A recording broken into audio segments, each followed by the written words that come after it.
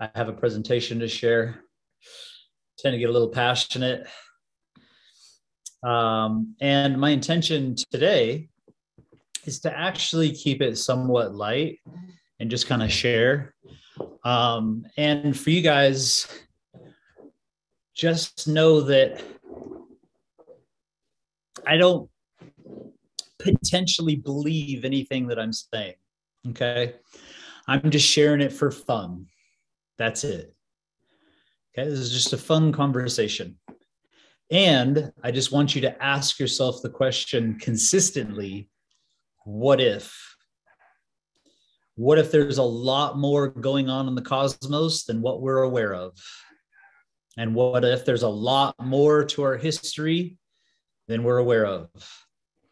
And what if truth is actually stranger than fiction? And there is a level of me that believes that that is exactly the truth. That our truth of our history is much stranger than what we've ever been told.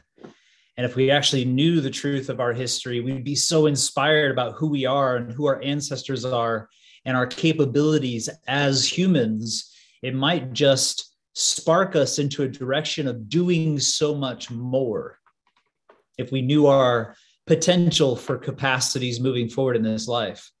But because by the time we're born and moving up and growing up in this world, we're just told this is your box. You need to fit in it. This is how long you're going to live. This is what you're capable of. And if you get grade A's, maybe you can get a good job or have a good career and be a good little sheeple. But outside of that, there's nothing, and don't think otherwise. So what I'm going to be presenting is something coming up called the Djedi training. The Djedi training sounds very much like Jedi from Star Wars for a reason, but the original name of these advanced individuals that were tapped into something more were called the Djedi. And this is very clear in the ancient Egyptian writings and wisdom. There are papyrus that talk about these individuals, and I just want to get into it.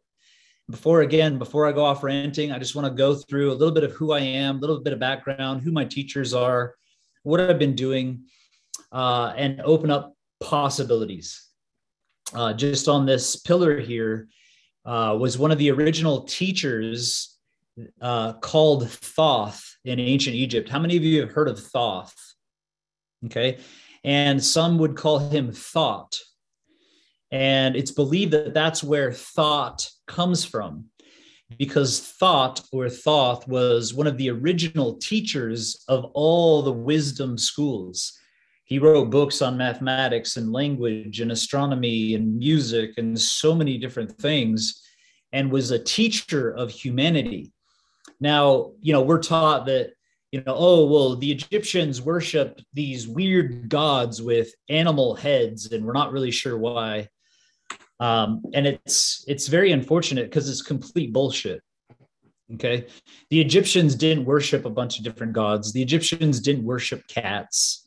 Now, I can't speak for the Ptolemaic period and the end of Egypt once Egypt had already fallen, which most of the information that we receive about ancient Egypt was after 600 BC. And we need to understand that Egypt was invaded by the Persians and the Syrians, and then eventually the Romans and the Greeks and all the others. But the main invasion happened in around 600 BC. And around that time, the true ancient Egyptian wisdom holders and teachers, sages and immortals, I would call them, took the actual truth of the teachings underground. And they actually closed the pyramid complex. And the pyramid complex serves a very specific purpose. Okay. And everybody always talks about, oh, maybe it was this, maybe it was that. It's pretty obvious to me. And I don't know if in this presentation I'll be able to make it obvious to you, but I'll tell you what it is, and I'll show you some design work of the pyramid and what it was actually used for. And you guys can make up your own minds about it. And of course, whenever you have something of that size, there's potential for multiple uses. But this guy was called Hermes Trismegistus. He was given the name Hermes by the Greeks. They deified him as Hermes. And Hermes is this guy who wielded something called the caduceus wand. You guys know what the caduceus is? The caduceus is this pole with these snakes that go up it, and then it has wings. And that's what's used by the pharmaceutical industry and the medical system. So if you ever go to a doctor or you go to a hospital, you'll see this caduceus wand, which is a symbol of what Hermes held. Okay. Hermes Trismegistus. Tris stands for three. Megistus stands for magi. And so you can look this up in history. This guy, Hermes Trismegistus, called Hermes by the Greeks, was thrice great.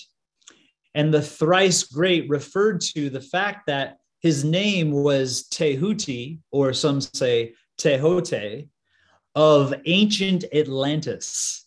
Okay, so he was one of the highest physicians and teachers in Atlantis, which was an advanced civilization prior to Egypt. This is where all of the most advanced teachers and leaders of of Atlantis came to Egypt and established the pyramid complex far, far, far, long before what we are told. Okay, so he's referred to as Tehote, high physician of ancient Atlantis. In Egypt, he was called Thoth, and then he was also called Hermes. Just sharing a little bit as I go. So the sources of my education and ancient Egyptian influence, number one, are my father, Don Tolman. From the time I was a kid, just so you guys are aware, I was not raised with or around my father. I didn't know much about him other than he was this super ecstatic, energetic, glowing, amazing man that would come and visit, for a week or two out of the year. And when he was around, he was just a total inspiration. He took us out doing fun things, taught us what he could in that little amount of time, and then would leave again.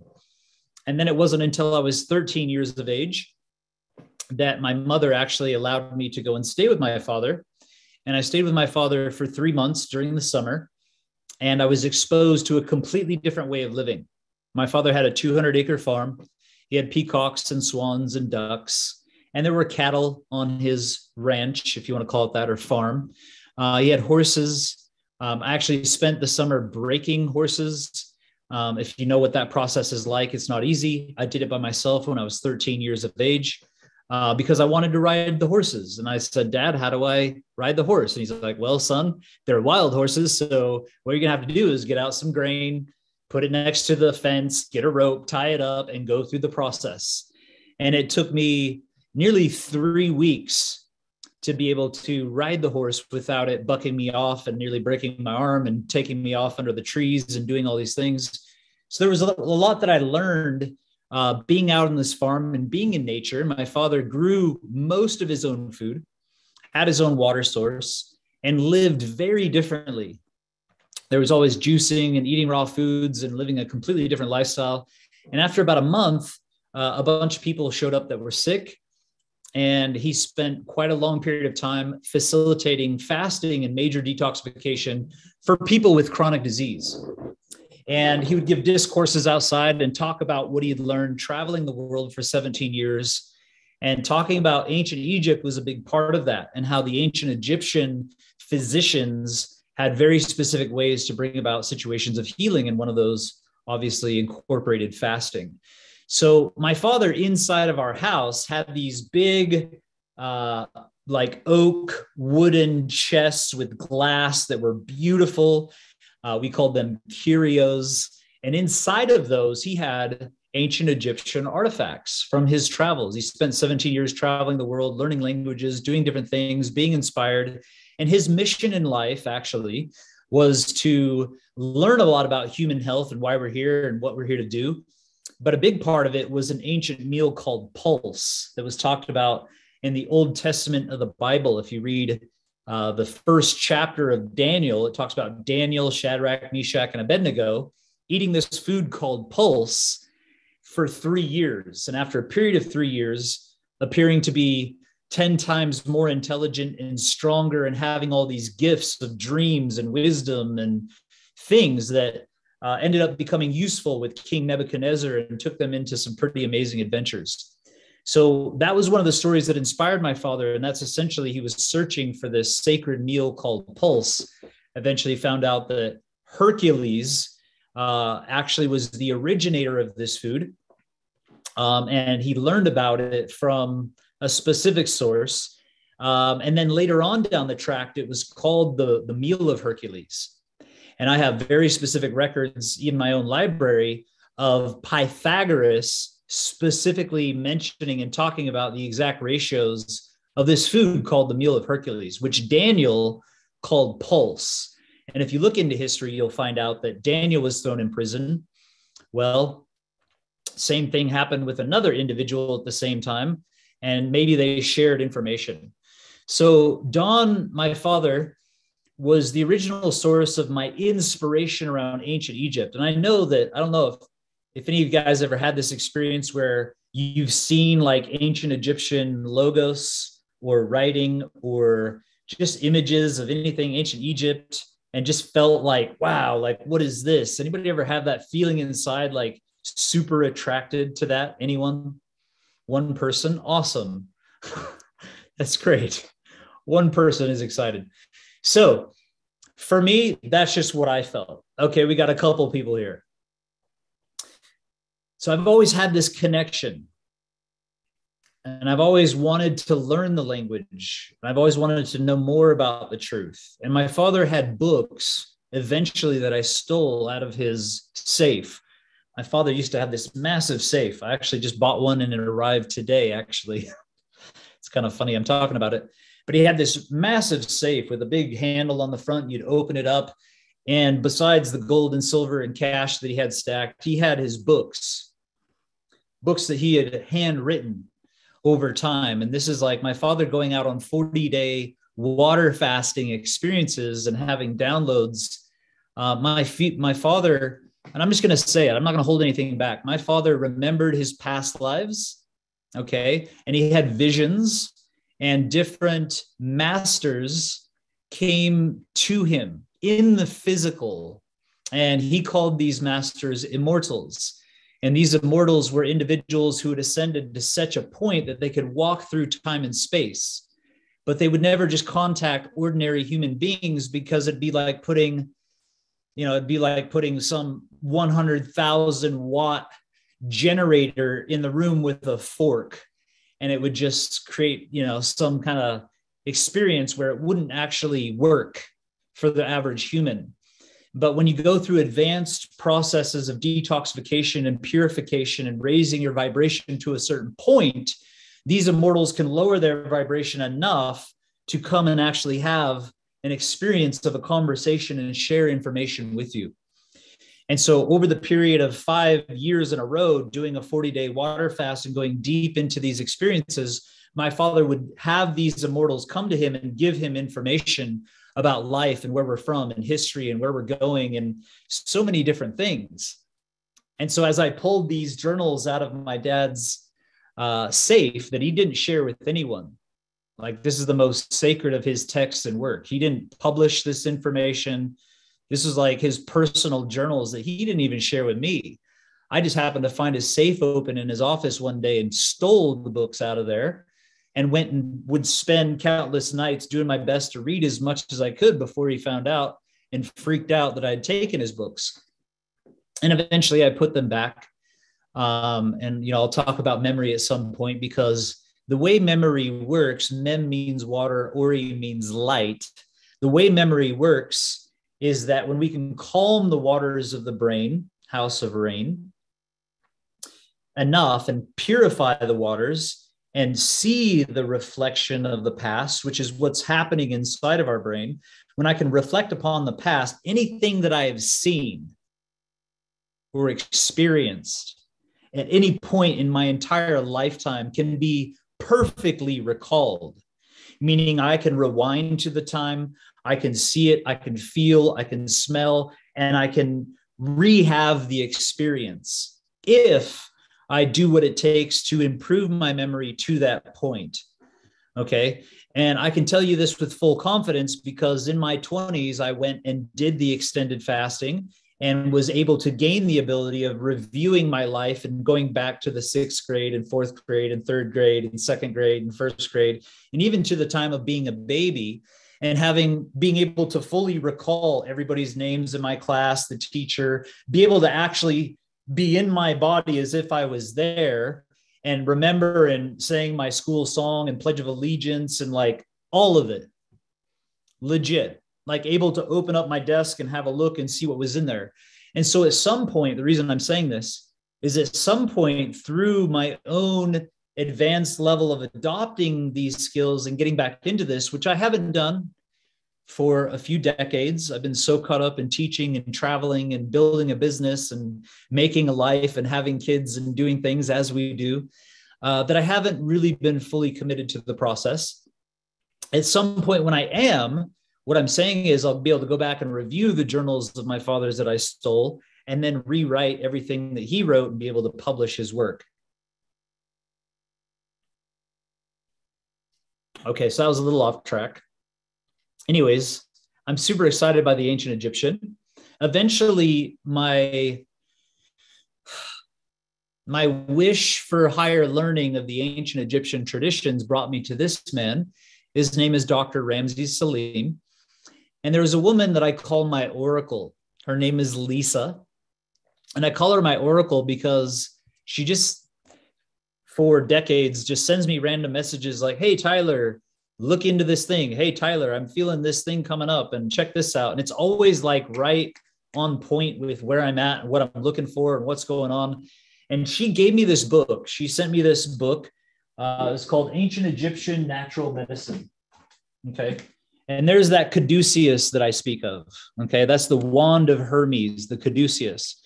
And this is about a process of purification and opening of the 7 seals of the body and awakening so that we have wings. And this is the actual medical symbol. This is the translation of the Hennifer papyrus and also the Edwin Smith papyrus. This is the ancient Egyptians' physician manual. Okay.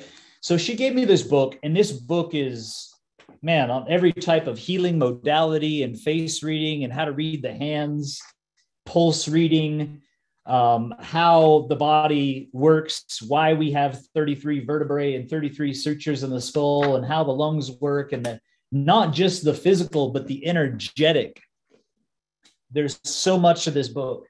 And yet she gave me this book, and this book sat on a shelf. And I used to run these extended fasting programs in Bali. And when I was running these fasting programs, I'd get all my books out and I'd just lay them out and be like, hey, you guys are fasting. Anytime you just want to grab a book, come grab a book, open it up, read it. Feel free to take it back to your room, check it out. And one day I grabbed that book off of the bed and I thought, oh, it's kind of a shame. You know, this woman gave me this book and I've never actually read it. You know, I did open it up before, read through it a little bit, but just wasn't the timing. Anybody ever have that experience where, you know, you have this amazing book, but you just can't read it because it's not the right time? And so I just opened this book to a random page. And I could actually open the book now to that page. And some of you might be absolutely inspired by what it says. But I just read this single paragraph and my whole body was just like goosebumps and just like, oh my God, that is one of the highest truths I've ever heard. And I just know it all in my soul that it's true. And holy shit, I need to read this book. And this was during one of my fasting programs. So after the fasting program finished, I did exactly that.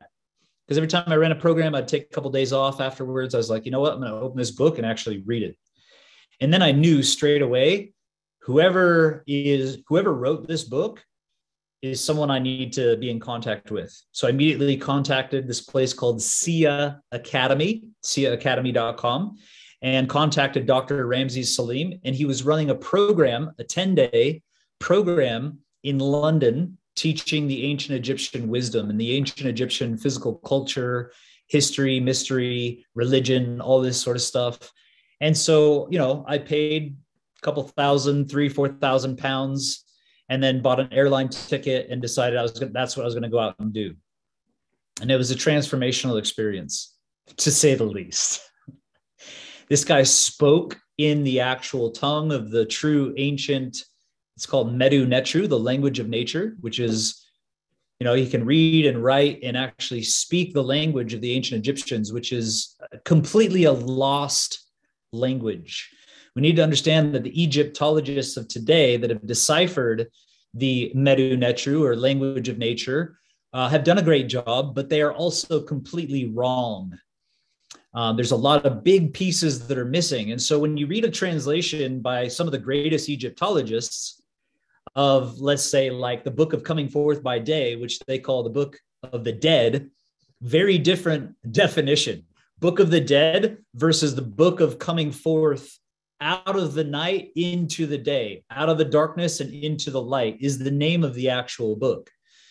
When you read some of the descriptions that Dr. Salim has translated, it speaks to your soul and you're moved. And it's like, wow, our ancient ancestors were tapped into something great. And then when you read the Egyptological definition, you're just like, oh, what the hell are they talking about? Doesn't really make sense.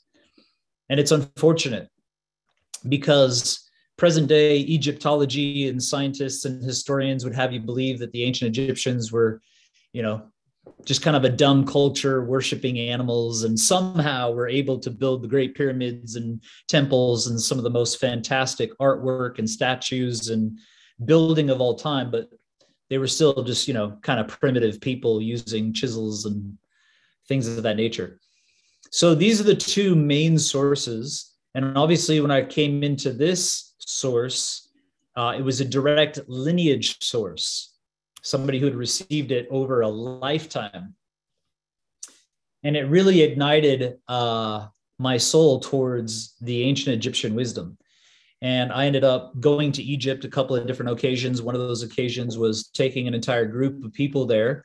And what I have to say is, when I really open up, and if we have the chance to really go deep on the ancient Egyptian wisdom, then go to Egypt, it's a completely different experience.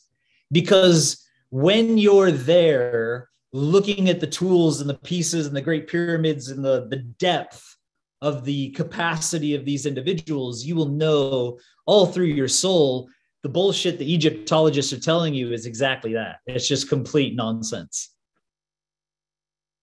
It's almost just like a cover Egyptology. Who's ever even heard of any other form of archaeology, other than archaeology? Egyptology was specifically formed in conjunction with the CIA.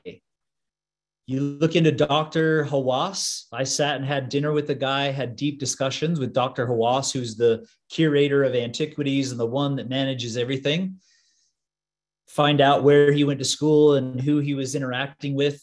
The whole Egyptological thing is a cover to just completely suppress the truth of what's really going on. And whenever there's new discoveries, they make sure they get rid of anything and hide anything that exposes the actual truth. But I will tell you, to this day, I'm actually very surprised, because there has been some discoveries that they openly talk about.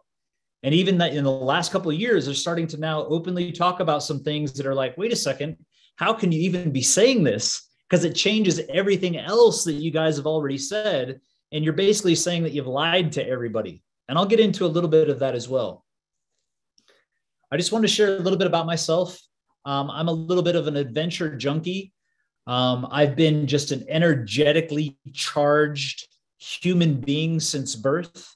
I've come into this life with a very high midichlorian count, which I'll talk about also a little bit later, and how to improve the midichlorian count of your body.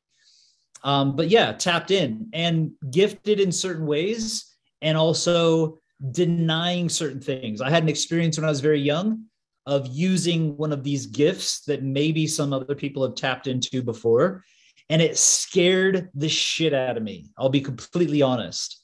I was raised Christian, and I went to church. My mom took us to church every Sunday, and I was devout, and I would pray, and I believed in Jesus and the whole thing. And I'm not saying I don't now, okay? But I was raised in a certain way. So when all of a sudden these gifts started to come through, it made me have the feeling like maybe I was doing something bad, okay?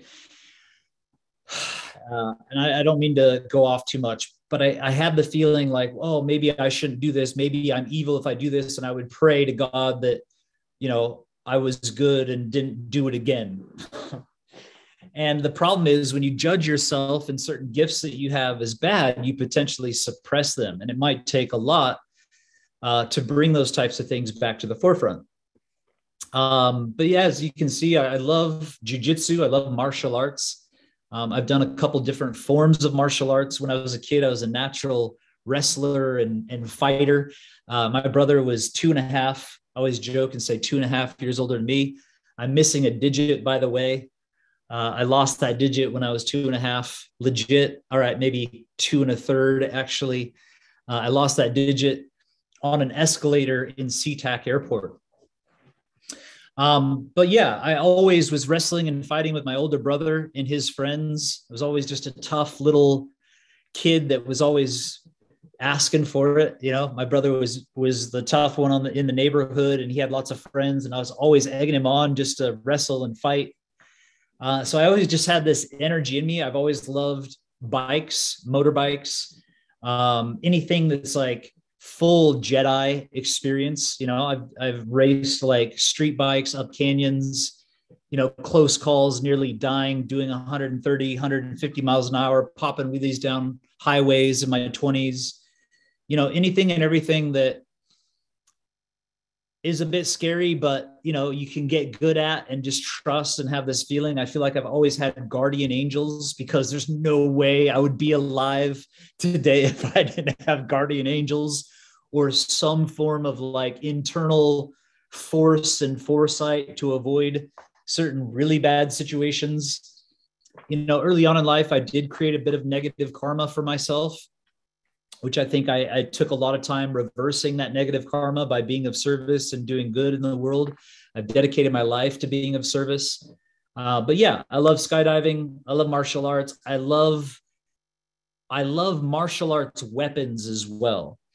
So when we say weapon, a lot of people might freak out by that, but it's a tool that you can play with.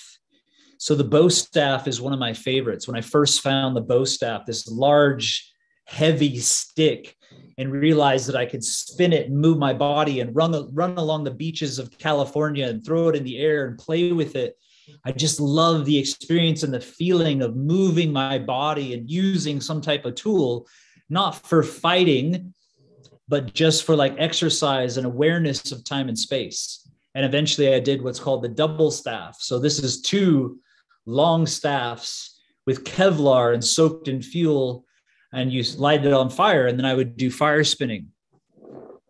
And I did something called the chain whip, this massive chain with a big tool on the end of it that you can wrap around your body and move. And then I'd get some that you can light on fire. I'd do staff, I'd do double staff, I would do swords, and I'd get on stage in California in front of big parties and groups of people and perform these types of things. And it just, something about it lit my soul on fire.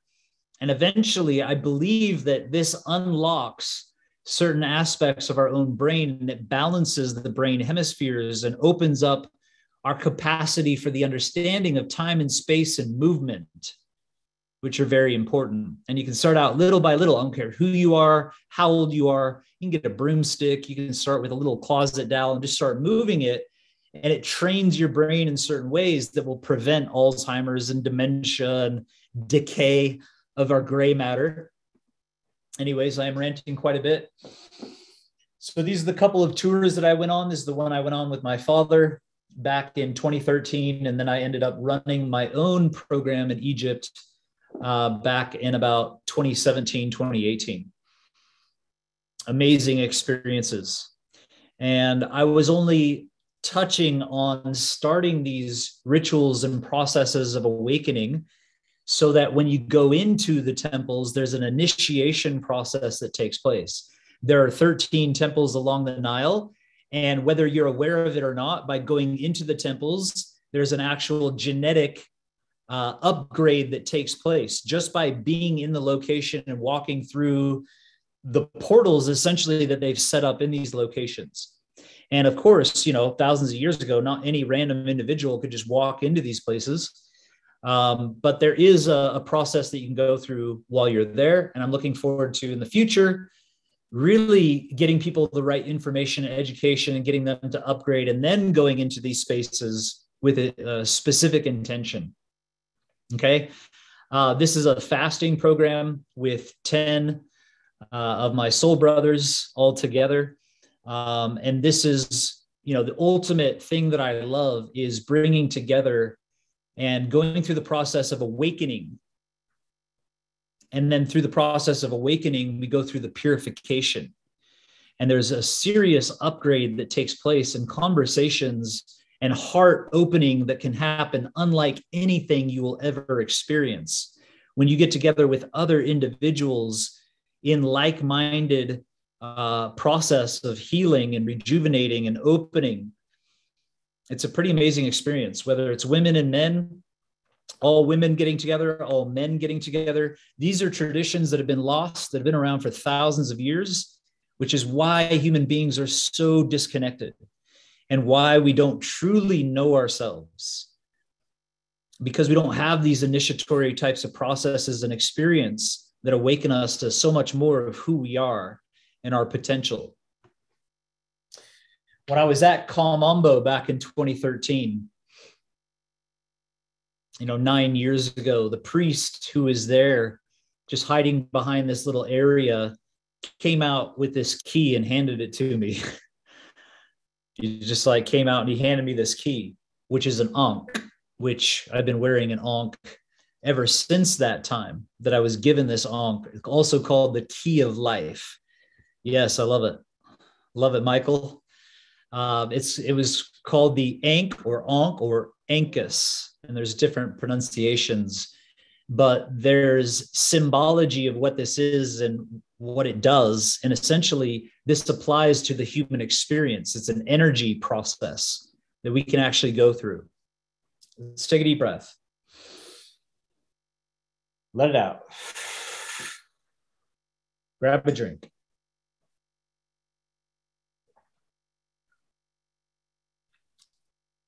So my teacher taught me a process, and it's a basic process of human evolution as it was taught by the ancient Djedi masters. And it's a process you'd have to go through if you chose to be an initiate. An initiate was somebody who decided to go onto a different path, not just a regular path of, having a family and growing some food and just kind of being a part of society and doing whatever you want.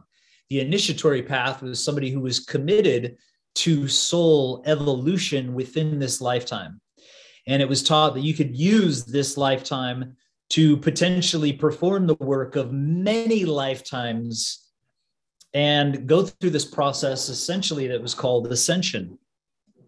So I'm just going to walk us through it. I'll try to be fairly quick, not spend too much time, but to truly know ourselves in our place in the cosmos and evolve, there is a 3-step process.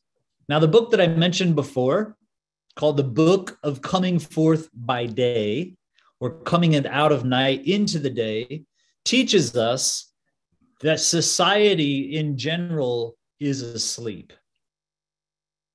Okay? And we hear people all the time, oh, wake up, wake the F up, man. Don't be a sheeple. Wake up, wake up, wake up.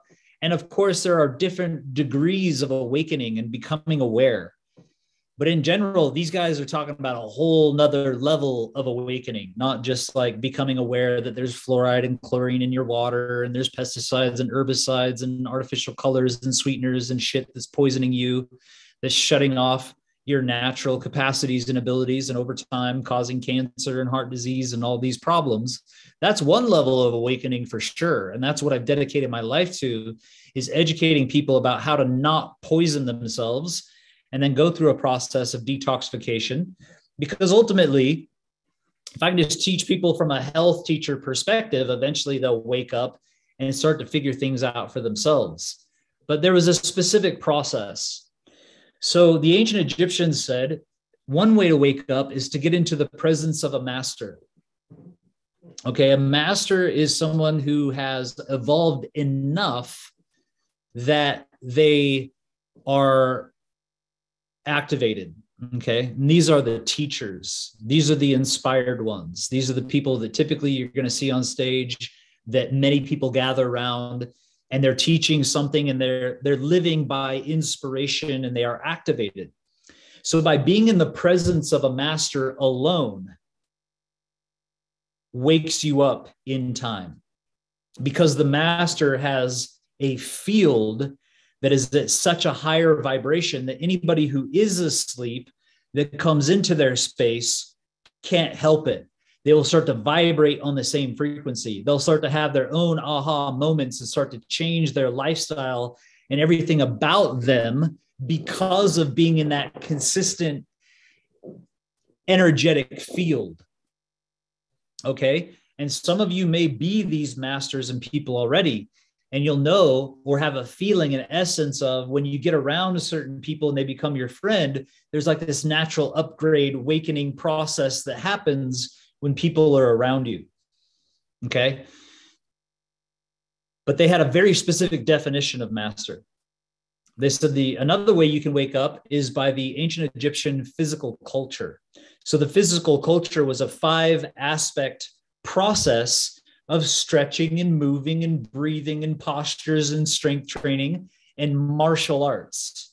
And they taught a very specific process that you would do every day. And if you research people like Herodotus, the great historian of the Greeks, he traveled to Egypt. He came back and reported, because he reported on every surrounding country, typically negative things, but he came back from Egypt and said the Egyptians are the healthiest, the happiest, and the most religious of any other nation. And when he said most religious, he was saying that because every day they would all wake up before sunrise and go through very specific rituals of stretching and moving and breathing and postures and movement. Okay. And of course, there were different levels depending on the individuals and what they were doing, but physical culture has the power to wake you up.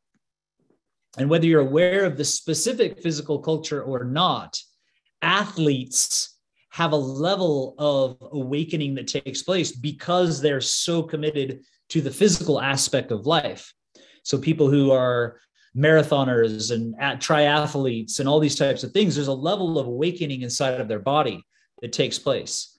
Now, the ancient Egyptians believed you could either wake up through the master, through the physical culture, or through trauma and disaster, which means if you don't get into the presence of a master or be about a physical level of culture to wake you up, eventually you'll be woken up by trauma and disaster. And for some people, this has happened in their lives where they're just working their jobs or kind of doing their thing, a little bit lost, or maybe just not really sure. And then all of a sudden, a major car accident, or all of a sudden somebody close to them dies, or all of a sudden their wife or partner cheats on them, or something huge happens and they have this awakening. Anybody know what I'm talking about? Awakening, or tornado hits, or a major earthquake, or your house burns down or something. And all of a sudden it's like this awakening is like, oh my God. And you typically have this review process of like, what have I been doing and what's been going on in my life? And maybe I need to do so much more. But if you don't know the next step, most people will just go back to sleep. They'll end up just getting another job, doing the regular thing, and kind of like not really figuring it out. But the Egyptians knew that once you have the awakening, it's important to step into the process of purification. Okay.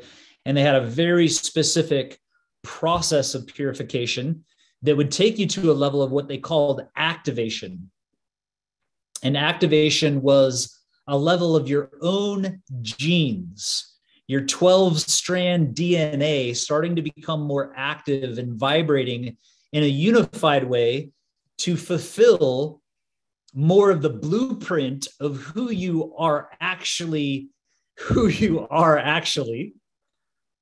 and what you're meant to be doing. And so typically through these major purification processes, people are guided to a space of doing what they're really meant to be doing and becoming fulfilled and fulfilling their purpose within it. And that's the activation process.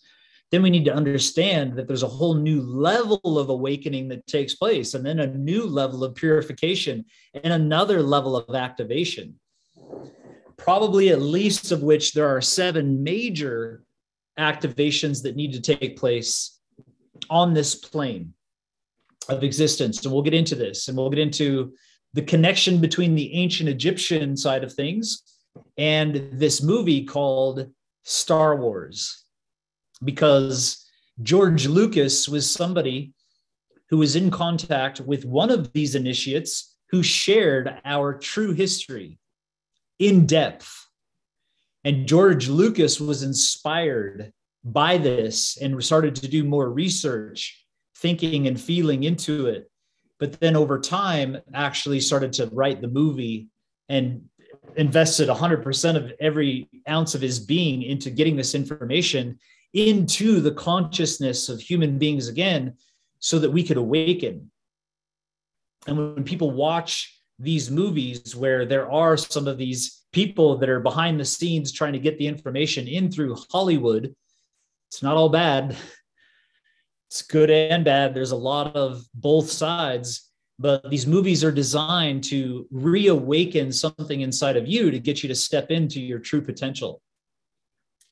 So I want to talk about this thing called the Djed pillar. The Djed is one of the more ancient and commonly found symbols in the Egyptian mythology.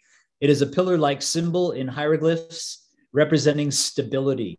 It is associated with Ptah, who was the original builder of the Great Pyramid and the pyramid complex, along with the other guy that I mentioned, Thoth or Tehuti. Tehote and Ptah built the pyramids and the Sphinx complex at least some 36,000 BC. And that's the truth. And that's the truth as it's portrayed by my teachers. It's the truth as it's written in a book called the Emerald Tablets, which was a translation by a man by the name of Dorial of the actual Emerald Tablets, which you guys can go and read, because it's exactly in alignment with what my teacher teaches. So this Djed pillar represents stability. It represents uprightness. There are 4 aspects of the Djed pillar that need to become awakened and activated and built within us to truly do what was called it was basically called raising the Djed pillar within yourself. Then there are a couple of other tools that are used in conjunction. And when you look back at the ancient Egyptian individuals, you'll see specific tools with certain individuals, almost like badges. So you could see individuals who were performing certain works and other individuals who had multiple, and then only very few of the Djedi actually had this symbol included with all of it, because it was the rare few, a few there be that find it: air, fire, earth, and water. Some of these 4 aspects of raising the pillar that truly made it to the highest levels that were referred to as the Djedi.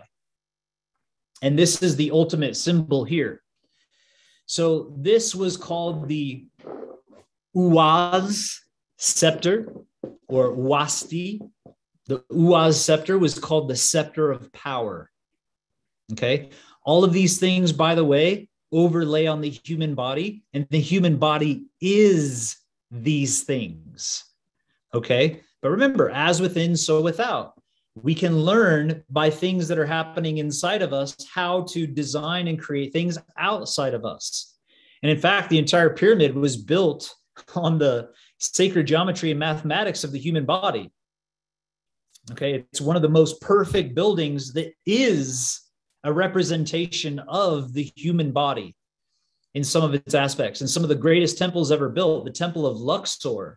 If you go back and read Schwaller de Lubitz, the Temple in Man, massive volumes of this architectural builder who spent nearly 2 decades living at Luxor, learning from the local people and measuring every inch of Luxor Temple, having been around the world and seen all the greatest works of all time, said the Temple at Luxor is the most fantastic building on planet Earth. And every aspect was directly linked to the human body in very specific ratios. And I have his massive set of books in Bali still. But essentially, we can see this all put together. This is the Ankh, which is the key of life, the Uaz scepter, which is the scepter of power, and the Djed pillar, which represents stability. So it's like stability, power, and life. And this also represents regeneration. So what is a Djedi? They were considered to be the highest order of healers, teachers, warriors, and magicians. Some of them chose the warrior and magician pathway. Some of them chose the healers and teacher pathway. It was almost like there was two separate divisions. Okay. So within the school, you could choose the path of healer and teacher and go out and just teach the healing arts and how to regenerate and heal. This has been my pathway. Okay. And I've been invited into the warrior magician side of things. And at the time, many years ago, no way, not a chance. I was not ready, and I didn't want to have anything to do with this. And I'll explain a little bit more at a later time. But I'm coming to a point of being ready to step into this right-hand path. Okay, there's a left-hand path, the feminine, and a right-hand path, the masculine. And I've embraced my whole life. Of course, I've always loved this, but fully embraced this and to do this for a living. There are a few surviving writings about these, about them. The Westcar Papyrus is one of them. So you can actually go into and read the traditional Egyptological definitions of the translations, and it talks about the Djedi being very powerful warrior and magician class and the things that they did. The problem is Egyptology reads that and they're like, oh, well, this must just be stories that they told children for fun, you know, because you can't do that.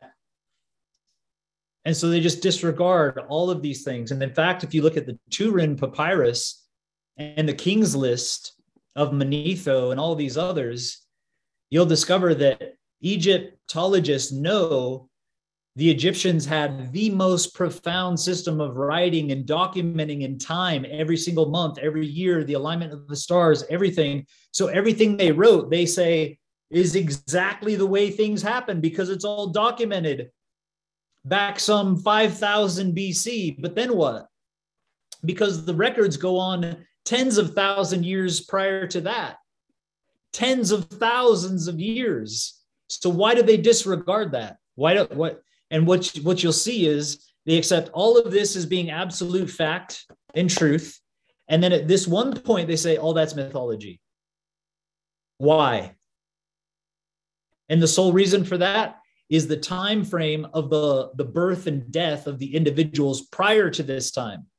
Because prior to this time, individuals, Ptah, for example, the first ruler of Egypt, the one that built the pyramid complex, is on the king's list as the first king of Egypt and ruled for 9,000 years. Oh, so we just can't accept that? That's just mythology. That just must have been one of their gods that they worshiped. And so they said that he ruled for 9,000 years. Well, wait a second. I thought you just said Egyptians had the most clear understanding of time and recording and all of this. Is that true or no? Yeah, but of course, once we hit this point, they just get all crazy with saying people live 9,000 years, 5,000 years, 350 years, and we just can't accept that. Well, you also can't accept the fact that even to this day, you couldn't build a pyramid or anything even close to it with its precision and size, period. So maybe these people knew or had technology outside of what you actually know, and you should just accept it all as truth. Because the way science actually works, and you can study science, if you find a civilization that has more information and knowledge than you do that you can prove is true, then you have to accept it as truth. That's the current scientific literature, but they don't follow it because they just can't accept it. Because science isn't actual science, it's religion. Our current science that we think is science is not science at all. It's religion of what they've been taught and repeating that over and over and over again and not willing to step outside of the own religion of science. And of course, there are people within the community that are stepping out, but most of them won't allow it.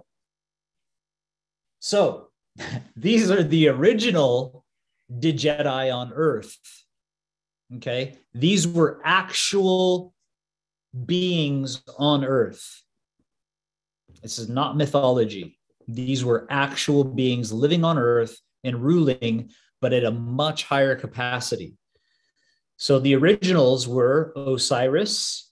His real name, just so you guys know, these are all Greek names. Okay. Their actual names were Ozar, Hercules. You've all heard the myths of Hercules and the fantastic experiences and processes of Hercules. Well, there's a lot more truth than you may know. Hercules was called Heru-Ur, or Heru the Great. This was the original. This is not Horus. Okay. Horus the Younger came much later.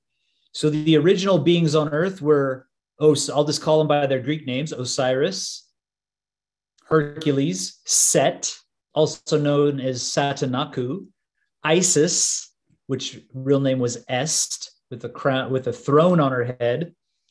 She was the symbol of the throne and royalty. Nephthys, her sister, and Anubis, or Enpu. And the truth is, Anubis was actually the child of Nephthys. And Horus came later as a child of Isis and Osiris.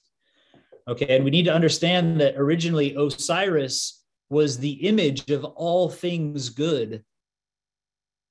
You could call him the one of the left-hand path. And that's why when you look at every statue of ancient Egyptians that followed the Ozarian way, their left foot is forward.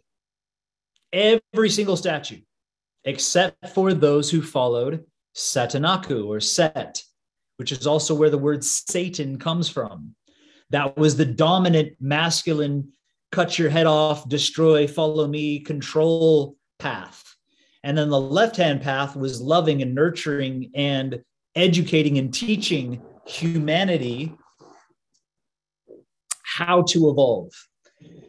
So we need to understand that first, Ptah ruled for 9,000 years. After a period of time, Osiris ruled for about 350 years. Osiris dedicated his rule to traveling around the world and educating the Atlantean colonies, because there was a lot of loss of knowledge and wisdom and energy back then. You see, Atlantis fell. And when Atlantis fell, there were Atlantean colonies around the world, which is why we find the same buildings and temples in Central America, South America, China, Bosnia, Egypt, Americas. We'll find stone circles, buried stone circles, and we'll find advanced levels of obvious technology. Angkor Wat, Indonesian pyramids that have recently been discovered. These were all Atlantean colonies. But when you got to understand that we have a solar year and then we have a galactic year. And just like there is night and morning and day, okay, just like, you know, the sun goes down and sets and we're in a period of darkness, and then the sun rises again, and then it gets to its peak and then it falls. That same scale that we see every day, as above, so below, on a small scale, the microcosm is also happening on a macrocosmic scale. Every 26,000 years, we're going through this process of falling asleep, going into darkness, and then eventually waking up and moving into a golden age. And these records, as they were taught by the Brahmins, you know, you go read the Upanishads and read the Vedas and the ancient teachings of the Hindus. They're talking about the very specific ages, and they have their own names for them, where we are within these ages and when we're going to wake up and be in a golden age once again. So Atlantis was in a golden age. There were 4 root races, 4 different bloodlines that we have. Yes, this whole bullshit story of out of Africa is completely false. Completely false. Okay, present day anthropology will prove it. And I can show you guys tons of that information, but it's completely false. We weren't all black people running around Africa and then left and then, oh, I'm not in the sun as much, so now I'm white. And I'm not in the sun as much, so now I'm Asian. That makes sense. I'm not as much sun, so now I'm a red-skinned Indian. Like, what? Seriously? No. In the beginning, the black race first was created. Man, I'm going off on creation stories now. And then the bringers of the dawn, the Asians. And then after the sun had risen, the red-skinned people, which were mostly the Egyptian people. Okay, and we see the depictions of these individuals. And then at noon, the white race was created. And this is the story as the Egyptians tell it. But even back in Atlantis, we had black, Asian, red, and white human beings living in harmony in a golden age, loving each other, each one having very specific genetic codes and information that blessed all of humanity. The black race has information that if we tune in to them can help lift us up. And same with the Asian race, and same with the red race, Native American cultures and their wisdom, and same with the white race. And so this whole division of races is because when Atlantis fell, they made a decision to move the Asian peoples into a certain area of Earth, and the black people into certain areas of Earth, and the red people into certain areas of Earth, and the white people into certain areas of Earth.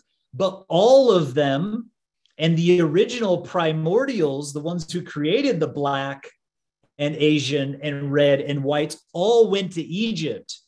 Okay, 4 races, that takes 8 primordial individuals, immortal, original creators of the races. And if you go back to Egypt and find out, there was a city called the City of 8, Net Zemenu, the City of 8. And this is where these individuals went. And of course, they continued to propagate and have black, Asian, red, and white children. And they all lived in Egypt in harmony for many tens of thousands of years. And this is why when you go to Egypt, and I point these things out, it's obvious. There were pharaohs that were Asian, and they have Asian eyeballs, and they look like Asians.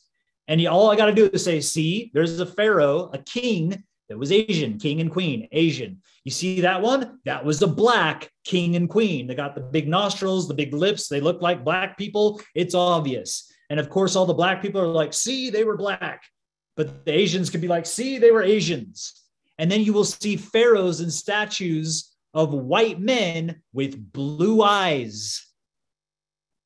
You know how much work it takes to carve a statue and then make actual eyes that look exactly like human blue irises? You know how much work that takes? I've never seen anything since ancient Egypt that has produced something so clear and so obvious. And yet you go into the Egyptian museum and you will see with your own eyes blue-eyed rulers.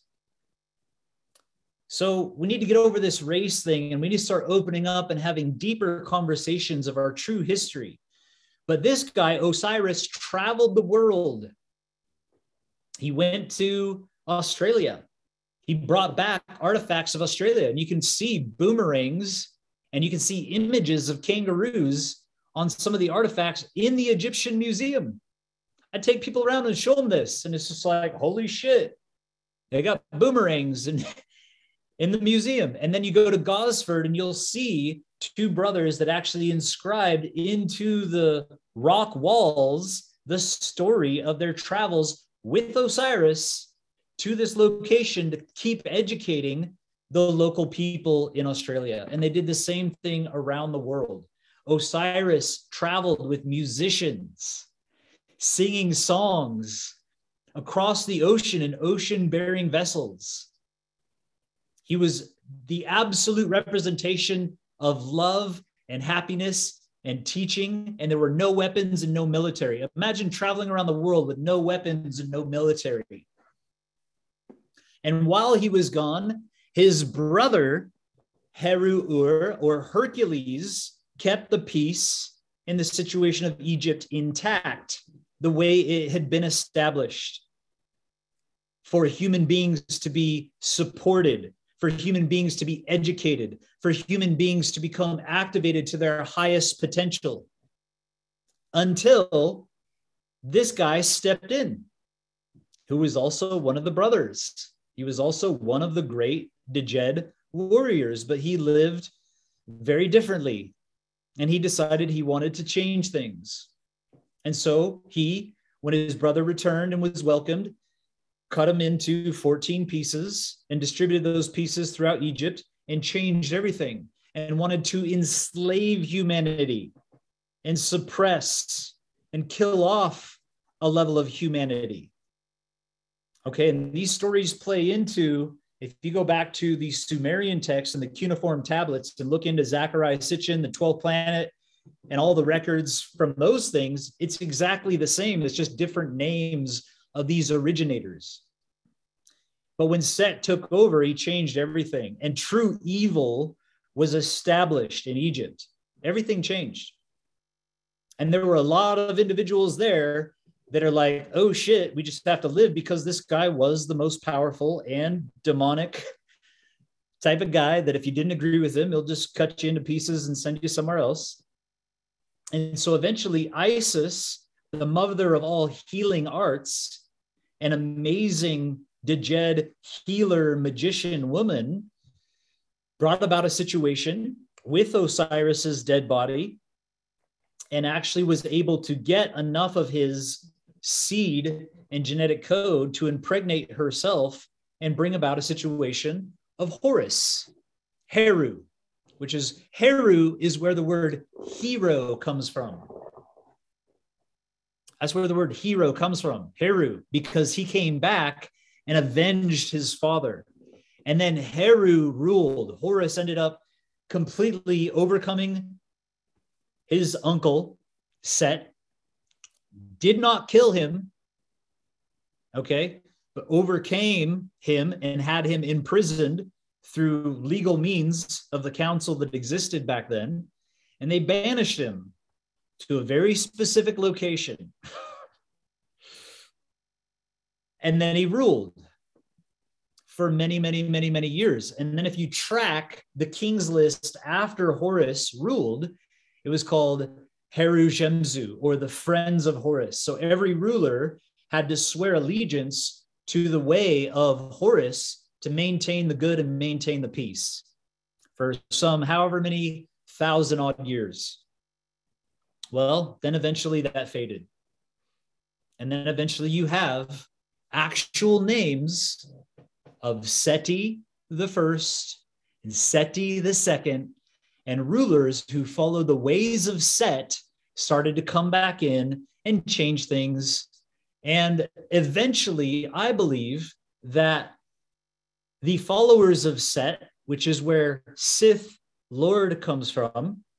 So when we think of it in the terms of Jedi and Sith Lords, there is this division of actual good people and bad people in the cosmos. And I believe we've been living in a situation here on Earth, completely suppressed, disempowered, dethroned human beings ruled by these dark Sith lords, essentially. And we are coming into a time where the sun is starting to rise and we're going to start remembering. So the creator of Star Wars, George Lucas, has often expressed how he turned to ancient mythology and religion for inspiration, basically taking ancient concepts and redefining them for the purpose of creating the themes, storylines, and characters in the Star Wars movie. Now, here's a really interesting piece, and I'm surprised it was even released. Okay, Dr. Hawass goes down into a new discovery in between the Sphinx and the Great Pyramid of a shaft that was discovered.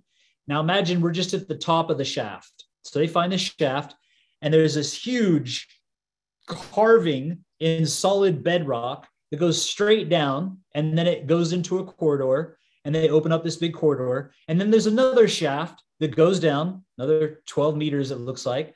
Another 12 meters goes down, and then multiple corridors open, and they go into this other room. This is really far underneath the Giza Plateau, chiseled supposedly with some, copper little chisels and pickaxes, all the way down into this massive corridor. And then they discover another shaft descending, and they get to the bottom of this shaft, and this shaft has pillars, and it's immersed in water, and it has a sarcophagus. and it has the inscriptions of being the sarcophagus of Osiris. And so Hawass takes people into it and opens up, and on a television show live to the public says, "We found Osiris's tomb." Hold on a second. Back up the truck, because you guys have been saying for the last however many years that everything beyond 4500 BC is myth. Osiris is a myth. Set is a myth. That's all mythology. And you're saying now you found a physical tomb of a mythological figure? Interesting. So what I'm telling you is they actually found the tomb of Osiris. And this thing is much, much, much older than you can possibly imagine, with these 4 great pillars, potentially even made out of some type of material or stone that isn't even from this planet. And in fact, the Benben stone, also called the Pyramidion, that has been discovered, covered in pure gold, that was the cap of the pyramid, was not even from this planet. It was from completely a different planet. And they know this. You can look this up. So many of the knives and tools, Tutankhamun had an actual knife that is not from this planet. And of course, they have their descriptions and reasons and discount it as much as they can. So what is the Force? Obi-Wan Kenobi in the 4th episode, A New Hope, the first movie that came out, explains the Force to Luke as an energy field created by all living things. You have an energy field that surrounds you. That's a fact. It's referred to as your aura, okay? And it's like a toroidal field that exists around us. And there are processes by which you can expand and amplify your toroid field through exercise, through quality nutrition, through sun gazing, through grounding, through many different means. And in fact, some people claim to have the ability to actually see your aura, okay? I believe that's true. I can see people's aura as well, but not physically with my eyes. I perceive it in a very different way. But the truth is, we do have this field that lives around all living things. It surrounds us, penetrates us, and binds the galaxy together. Jedi and other Force users access the Force with the help of midichlorians, microscopic organisms inside of their cells. This is how it's talked about in the movie Star Wars, but I want to show you how these things physically exist and how some people actually have more than others and how to amplify these things. The Force and the philosophies of its followers has a resemblance to a number of real-world religions, including Hinduism, which includes a belief of unifying Brahman energy like the Force, and Zoroastrianism. Even this name, Zoroastrianism. Est was the wife of Ozar. Ozar and Est, Zoroastrianism, is the teachings of Osiris and Isis. That's what the whole religion is. Zoroastrianism, which centers on the conflict between good God, like the light side of the Force, and evil God, like the dark side. Gods, higher beings, whatever you want to call them. This entire religion teaches that you know what? There's a God of this world that is good, and there's a God of this world that is bad. And right now, I think we all know who's ruling this world. And what does this God do time and time and time and time again? And has sworn to, and this is written on cuneiform tablets, it's written in many places, every so often, his goal is to cull most of the population of Earth, to kill off as many humans as possible and get it down to a very few again and then start over. He's willing to deal, this God of the world is willing to deal with a small number, but doesn't want it to get out of control. And he doesn't want our race to go galactic, cosmic. Because just like every other race, once we hit a certain point of our evolution, then we can move beyond just this world and travel also to other locations and places throughout the cosmos, just like it shares in Star Wars. This is just a quote I wanted to put on here. Shows Osiris sitting on his throne. It says, evil starts with self-neglect. And if that's true, you can see how easy it is to cultivate evil within yourself. Because once you start to embody and start to neglect yourself and start to take on practices that are evil, that little bit of evil in us starts to grow. Now, I believe that all of us have light and dark. And I believe that we should love the dark sides of ourselves, but also have it under control. And what that means is sometimes we think bad thoughts, sometimes we do bad things, but essentially to grow through our experience and learn how to control my own thoughts and control my own life and end up being of service to humanity and do good things to people. And yes, sometimes I make mistakes, but reviewing those mistakes and doing my best to constantly evolve. And most of that starts with yourself, loving yourself, nurturing yourself, building yourself up. So we have Set. This is how he's depicted in ancient Egypt. We have the devil as he's depicted by a lot of things today, or Satanaku, Satan. And then in the series of Star Wars, we have Darth Maul, or these individuals, and all of the dark Sith lords or dark wielders of the Force all have the same color, lightsabers, staffs, and other things, which is red. And there's a reason for that. And I want to get into that. But even the simple things, you know, you look at the Padawan, the young Padawans of the Star Wars series, they all have this little lock that represent when they're in training. And you go back to the ancient Egyptian statues and you'll see they always have this little lock of hair off to the right side of the body, which means they're in training to the right-hand warrior path. That's what that represents. And these things have been around for thousands of years, and somebody's actually just brought these things back. So I'm taking way more time than I wanted to, and I don't really care because I'm just flowing and I'm just having fun. So if we end up taking forever, whether you guys come to my program or not is besides the point. I just like sharing. So in this series, they have a method by which they can take a blood sample and test your midichlorian count to see if you will be able to have gifts of seeing the future, gifts of insights, gifts of telepathy, and the transmission of ideas. Now, we have 12 cranial nerves that exist. And if you look into the science, all you got to do is look up science, 12 cranial nerves. What you will discover is that the cranial nerves are directly linked to the senses that we have. And they're listed. But as you know, there's only 5 of the senses that are known about. So one of the cranial nerves is for smell and sight and sound and taste and touch. And they list those 5 as such, but then they stop there. And the truth is, the ancient Egyptian teachings, I can show you all 12 of our senses. Every individual has all 12. To what degree do you have the ability to smell? To what degree do you have the ability to see and to hear and to feel?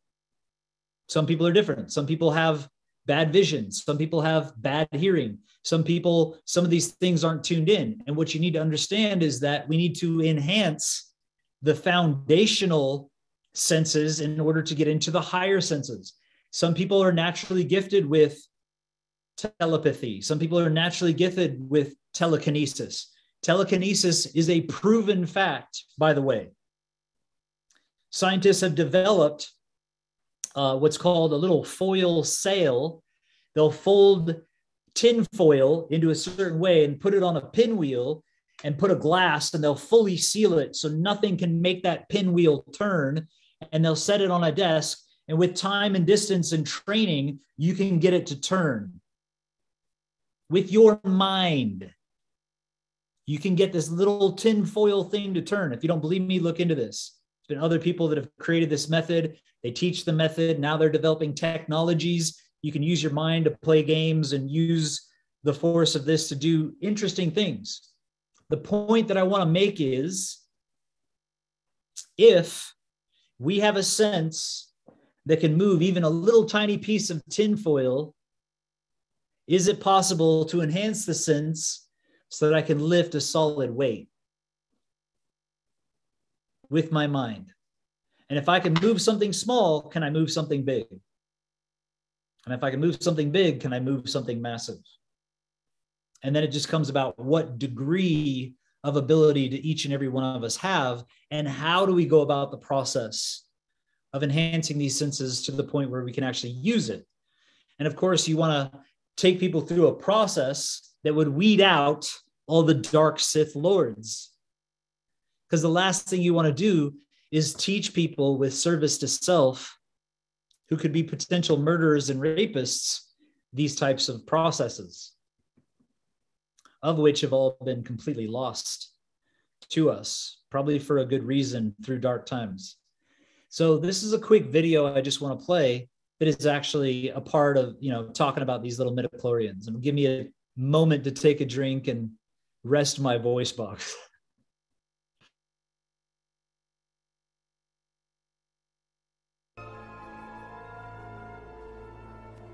Stay still, Ellie. Let me clean this cut. There's so many. Do they all have a system of planets? Most of them. Has anyone been to them all? Not likely. I want to be the first one to see them all. Annie! Bedtime! Ow! There we are. Good as new. Annie! I'm not gonna tell you again. What are you doing? Checking your blood for infections. Go on. You have a big day tomorrow. Sleep well, Annie.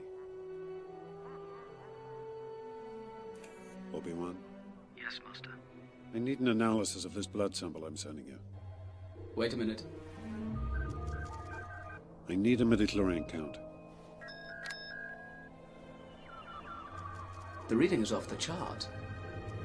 Over 20,000. Even Master Yoda doesn't have a midichlorian count that high. No Jedi has. What does that mean? I'm not sure.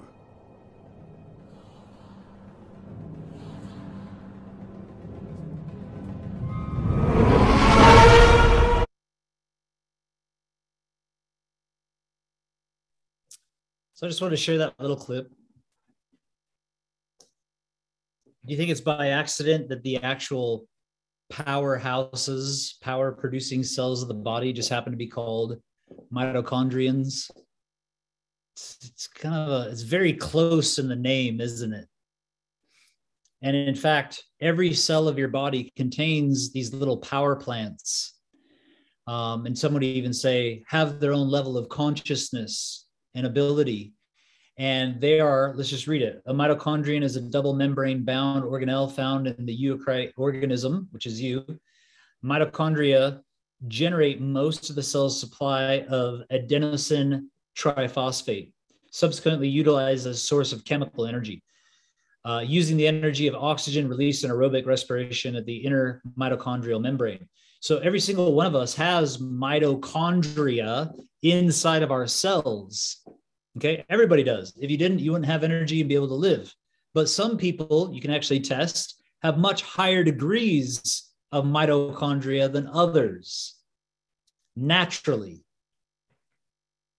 And then there are very specific processes that we can go about that not only increase the size and production of energy, but also it increases the quantity. So there are things that we can do that will increase the quantity of these mitochondria inside of every cell of the human body and allow them to produce a lot more energy. Now, we need to understand that the current human being has about 0.5 volt of electricity per cell. And you also have nearly 100 trillion cells inside of your body, which means there's an energy capacity of about 50 trillion volts of electricity available at any given time, according to the current science. And it's just, it blows my mind. Like, obviously, when you look inside of the brain, when we're thinking and performing different acts, you can see the light and the energy and the lightning and things that are taking place. And we see what human beings already have the capacity for. But what if we could increase this energy? And that's where this man comes in. Okay. So this is a book that he wrote. This is Dr. Ramsey Salim, this is my teacher. He was taken into a group of individuals, very rare group, that actually invited him in to teach him the foundation, truth, history, mystery, religion, physical culture, and take him through the entire process to become a Djedi warrior from the time he was a kid. Okay. Now this is the Masha, which is the warrior. And I want to teach you guys each one of the glyphs of the language, because the language of nature, the Medu Netru, language of nature, opens up our consciousness to more insights of everything that has been named. Even the English is considered the tongue of angels. And it was an evolutionary process to get to the point of speaking English, or tongue of angels. And I will show you guys the letter A, B, C, D, E, F, G, H, I, J, K, L, M, N, O, P.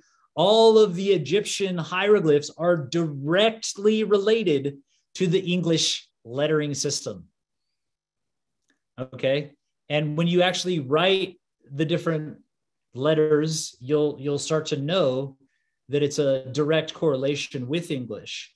And then when you say your name, Tyler, and you write it in hieroglyphs, you'll have a deeper understanding of what your name actually means.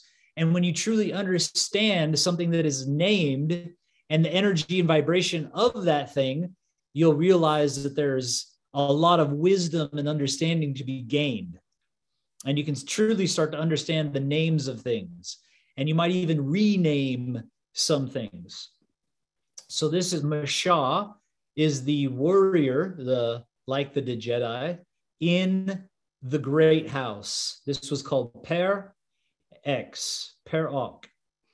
And so this is where the word Pharaoh comes from, Per-ok, Pharaoh.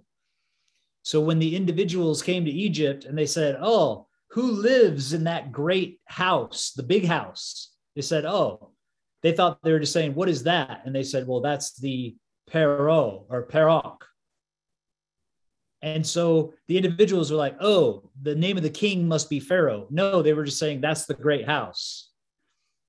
Anyways, a lot to learn. So this is my teacher. These are the symbols of the Jedi order. And just notice what you notice here. I just simply put the symbol over here, faded it out a little bit. The original symbol was that of the falcon. Okay. And the lightsaber at the center here starts with your heart.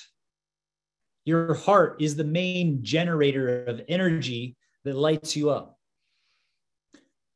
These are just some of the books that this individual has written about the entire language, power of prayers, the original Pauti, the Enneagram, ancient Egyptian mathematics, Triad of the Immortals, whole history, Egyptian Book of Life. So that's the Book of the Dead translated the way it's supposed to be. Tablets of Destiny, Egyptian rituals, ancient herbology.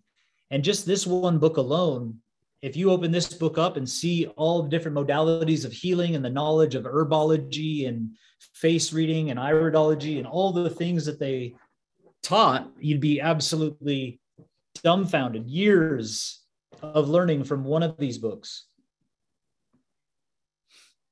And so there are some tools I just want to mention. I'll get into some other things and then hopefully we can wrap this up. But this Djed pillar was like a capacitor, an energy amplifier. Okay. And if you guys ever have a chance to go out and look at a bunch of power lines, like big power station, you'll end up seeing these capacitors that are put onto the wires. And a lot of times they were in 4s. Now you might see 6 or 8 of them or something like this. But this capacitor, now when I was in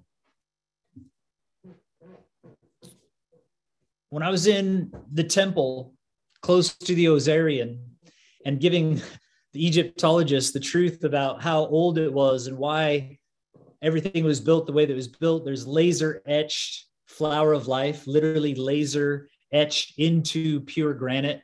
There's 500-ton stone that is the ceiling, 500 tons, which today we can't even lift 500 tons and transport. That was the ceiling. Not only that, there was another 500-ton block on top. So the ceiling of the Osirian temple was a 500-ton block with another 500-ton block on top of it. And it was a massive temple underground, and that's the entire ceiling. And then we find out that these stones came from Aswan, because you can test it and find out where they came from, which is some 400 or 500 kilometers away. Perfectly put together. And then in the temple next to this, while everybody was going upstairs, our guide was saying, hey, come upstairs. I'm going to show you the zodiac, this big thing on the ceiling. It's beautiful and amazing. A little bird spoke to me, as they do all the time. And as we were about to go up the stairs, it said, don't go upstairs, go that way. And so I oh, okay. And I just walked and I started to go the other way. And then 3 or 4 other people kind of saw me dip out. And so they followed me. And they're like, where are you going? I was like, I don't know, but I meant to come over here. And so I walked into this room, and there was a big metal crate on the ground. And some of these people, you could talk to them, you could ask them. The people that came on the tour with me would verify this. And they're like, oh, it's locked, you can't go in. And something said, just try it anyway, because it looked like it had a padlock on this massive thing. And I went up, and it just lifted right up. And I went underground. The thing you got to understand is every single temple that's on the Nile, aside from the Nile, every temple is built on top of an older existing temple, built on top of an older existing temple, built on top of an older existing temple back tens of thousands of years. Because the Nile every year would flood and inundate and bring the black sands all over the entire land, burying everything over the years and years and years. And so they would level it off, build another temple on top. And over the years, it would build up, and they'd level it off and build it on top. And this is one of the temples that's just directly underneath the temple that's there. And yet you look at it. So if you ever go to Egypt and look at all of the hieroglyphs on the above ground temples, they are completely different than the hieroglyphs that are underneath in this other temple. And when you go into this one, it's the carving, the way that it feels, the ancient way that they did it is completely different. And what we see on the wall here, and I got videos and I got photos of this entire wall and all the things that were there, and could read a lot of the hieroglyphs and information that's there. And you can see one of the young Djedi in training, little Padawan here, and you can see others, and they have this big tool. What is it? And you need to understand that whenever they used a snake, they were depicting energy, because a snake can run really fast across the desert, but it has no legs. It takes a lot of energy. And if you have a lightsaber and you light it up, it looks like wong. It looks like it's turning on like this snake-like energy. But they had these tools that required an energy source, which is like a battery. They had wires running to it. And then it was these big tools to do something with, which we can get into another time. And even these batteries have been discovered all across. These were actually even discovered in Baghdad. It's called the Baghdad battery. Look it up. And I'm telling you, thousands of years ago, they had batteries that you can look, and they had actual copper and other coils inside of these big clay pots that were obviously batteries. Well, if they had batteries, they had electricity, right? And if they had electricity, what were they using electricity for? And then you start to question things and look into things and realize everything we've been told about our past and history is a complete lie. And they'll do everything they can to suppress it. All you got to do, this is one tool used for very specific reasons that I want to talk about, but I'll end up going off for another 20 minutes just on that. But if you just move this to this side, this is, and make it smaller, this is the hilt. And this is a lightsaber. This is the hilt. If you look at the lightsabers that are used in the Jedi movie, you can see look a lot like this thing. And so these tools used together is about a process of building ourselves up, building our own energy. And part of this capacity can literally play into things that have been talked about. If you ever read, anybody ever read Autobiography of a Yogi?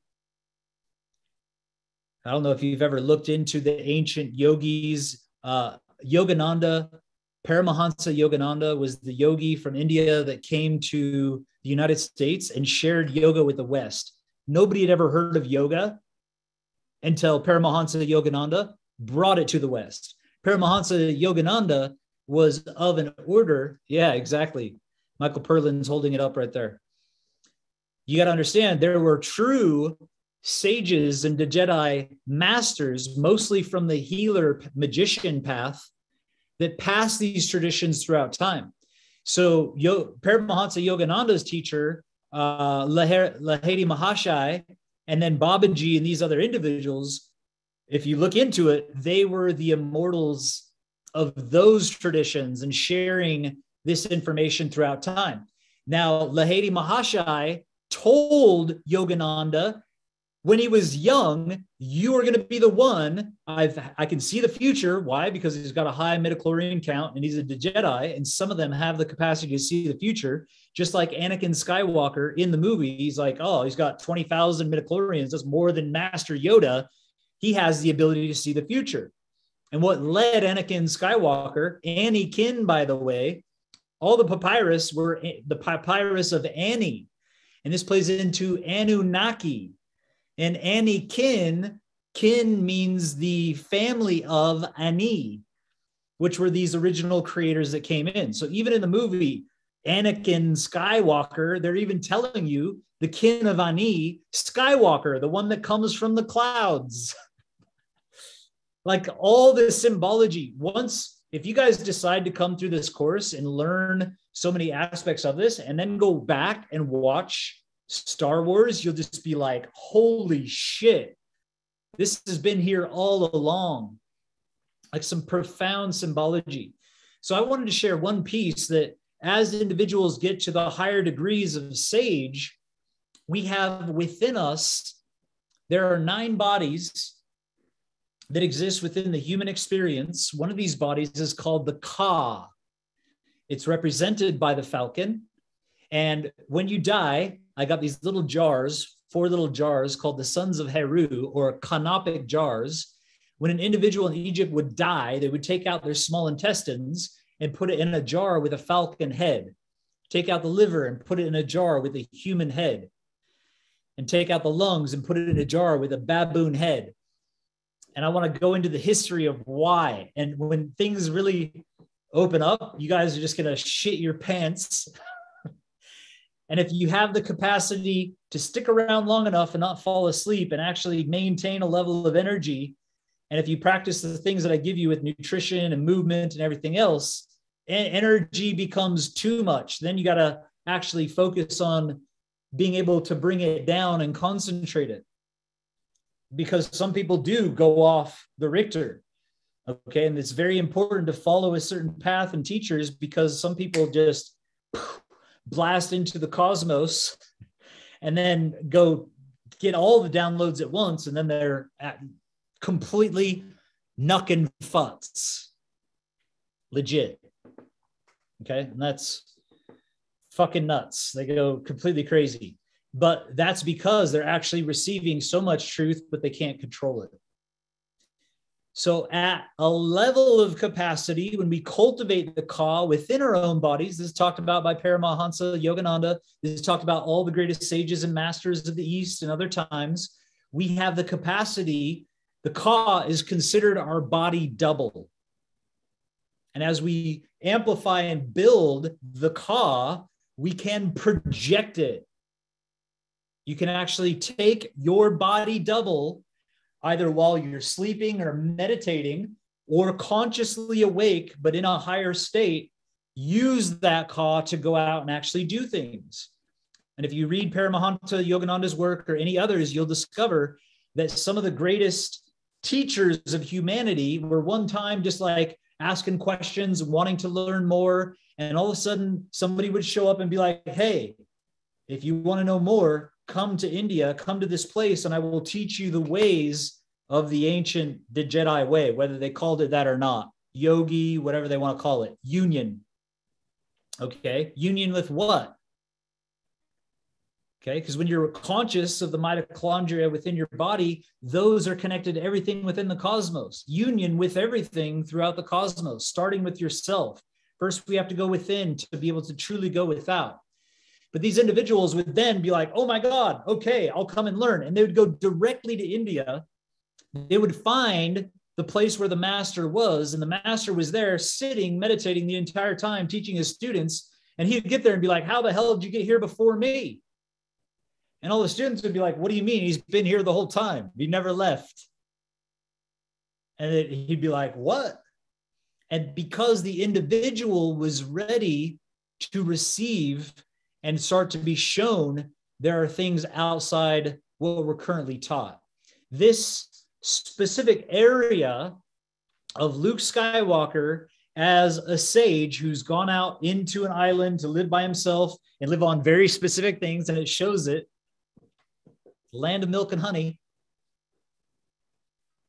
ends up doing battle with this individual who's turned to the dark side. And what happens is all of the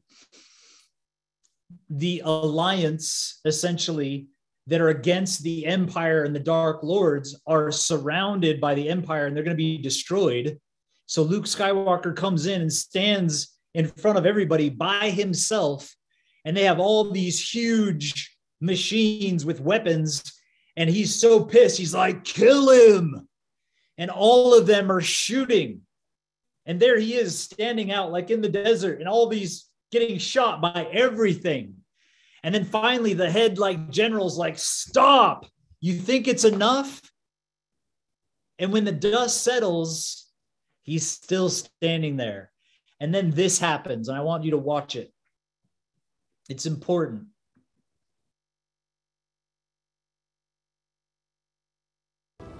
I'll destroy her and you and all of it. No. Strike me down in anger and I'll always be with you. Just like your father.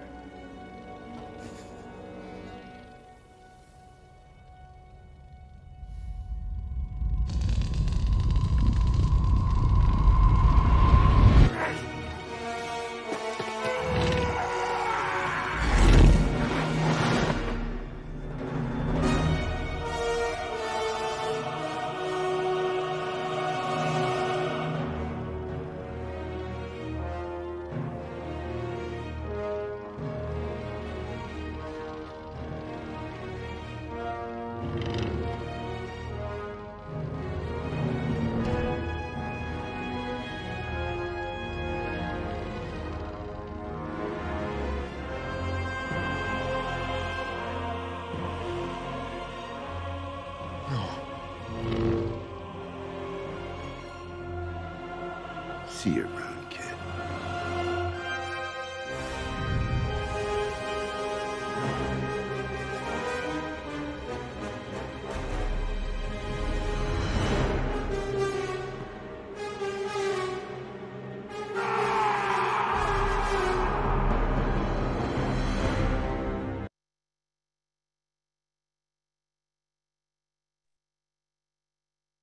So what that's depicting is Luke Skywalker projecting his Ka, obviously meditating and showing up right when he was needed, because this guy was going to decimate all of basically the rebellion that was against the Empire. And by showing up and going through this process, gave them enough time essentially to escape.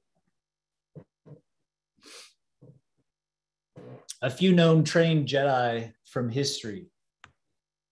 So this is what originally got me turned on really big time to the ancient Egyptians. Is most people aren't aware, but the father of medicine, Hippocrates, traveled to Egypt and trained for 7 years, because it was 7 years to become a physician. Okay. Plato, this man here, went to Egypt for 12 years. I wonder if I got some time frames. Yeah. For 12 years. Now, Plato was the one who ended up going back to Greece, creating democracy and laws and situations of exchange, and implementing what he learned in Egypt to completely change the world as we know it to the West. Plato wrote the Timaeus and the Critias and plays and fully opened up about what he learned in ancient Egypt. He was sworn to secrecy. He was sworn to never share this information, but thank God that he did. And you can go buy his play, the Timaeus and the Critias, and he opens up and describes Atlantis. He said the Egyptians came from an original place called Atlantis, shared to me by the high priest Manetho. And they were an enlightened civilization with Atlantean colonies around the world. And he described the mountains and the concentric rings and how it all worked. He had an advanced knowledge of all of Atlantis called Etel Enti by the Egyptians. Described everything about it. And of course, people read it and they're like, oh, it's just fantasy, just like everything else. But he fully opened up and shared the truth of it. At 12 years, he was a great master. Did many things. These are like the originals, but the Djedi master was Pythagoras. Pythagoras went there at 18 years of age and left when he was 40. He was the greatest known individual of the West at the time, like the smartest, most amazing individual. Went to Egypt because nowhere else could he learn. He was smarter than everybody else. When he went to Egypt, he was denied 3 times. And then he was tested. They put him on trials. He was tested. He had to fast for an extended period of time and go through pretty advanced levels. But the fasting was there to get him out of his head and into his heart.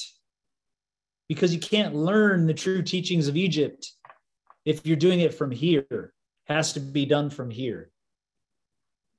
And he stayed for 22 years, becoming an actual master Djedi, like actual Djedi. And when he went back to Greece at 40, he was called the father of numbers and the father of geometry. He opened up something called the Pythagorean Academy and started educating and teaching a few. But he also entered in his 40s the Greek Olympics and ended up winning 3 years in a row, beating the greatest of gladiators from around the world in his 40s. Absolutely decimated and destroyed anybody in his path. Only a true Djedi could do that. Legit. And he was teaching secrets to the few, but obviously there were enemies. The state did not like this guy. Okay, they came in and actually burnt the Pythagorean Academy and everybody in it because of the truth and the teachings and the opening up. And I could tell you guys endless stories, and I will, about how this guy would go about going out into the world and recruiting people, the things that he could do. The stories are true. And I know because I know when truth is spoken and written, because I can feel it all through my being. And I look forward to a time when I can share this information. So the Djedi training is the ancient Egyptian physical culture. It's sharing the basics. Now I need to tell you that I went through 3 years, 3 degrees of training. Okay. And my choice was mostly the physician's path, the education, the learning, and the detoxification, the herbology and iridology and sclerology and acupressure and reading heartbeat, all the things about the healer's path. But I also received a foundation in the ancient Egyptian physical culture and martial arts, okay, of which I haven't kept up to until recently, where I'm starting to reintegrate these things. But there's very specific ways to stretch. Sesh is originally what Osiris taught to the Brahmins, and they call it yoga. And there are different forms of this. And of course, they incorporate sasenti, breathings, kenti, just postures, but they really leave out a lot of usurti, which is the strengthening. So there's the left-hand path and the right-hand path, and then the culmination of all of it, which is the martial arts. And so what I do on a daily basis is guide people through a process. It's 5 days a week. 3 of those days a week, I'm specifically working with people live to go through all of this in about a 90-minute window, sometimes about 2 hours. But people get on with us 5 days a week and go through this process. And I'm incorporating aspects of all of this little by little by little. Okay. And as the years go on, I'll incorporate more and more and more.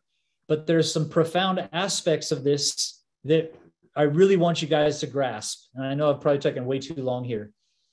But the pentagon is one of the most powerful symbols on earth. In fact, you know, this is the Pentagon in the United States, considered the most powerful military on planet Earth. And the Pentagon is a symbol of protection. And ultimately, it is the culmination and bringing together of the 5 aspects of the human process of the physical culture.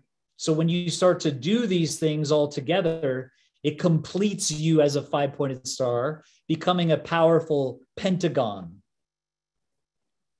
And then we need to be about this process of raising the Djed pillar and embracing these symbols within us. This is an image of Ptah. Ptah was the first ruler of ancient Egypt that ruled for 9,000 years. And of course, he had another name in the Sumerian side of things, but he was here to protect humanity and to dispel the information that humans need to be able to ascend. And we can see the Uaz scepter or Uasti. We can see the Djed pillar and the Ankh all being used together in an external device. And then you start to ask questions. How did they move stones? How did they cut stones? How did they stack stones? How did they build? You know, it wasn't a bunch of slaves being whipped, pulling ropes. All that's complete nonsense. Completely nonsensical.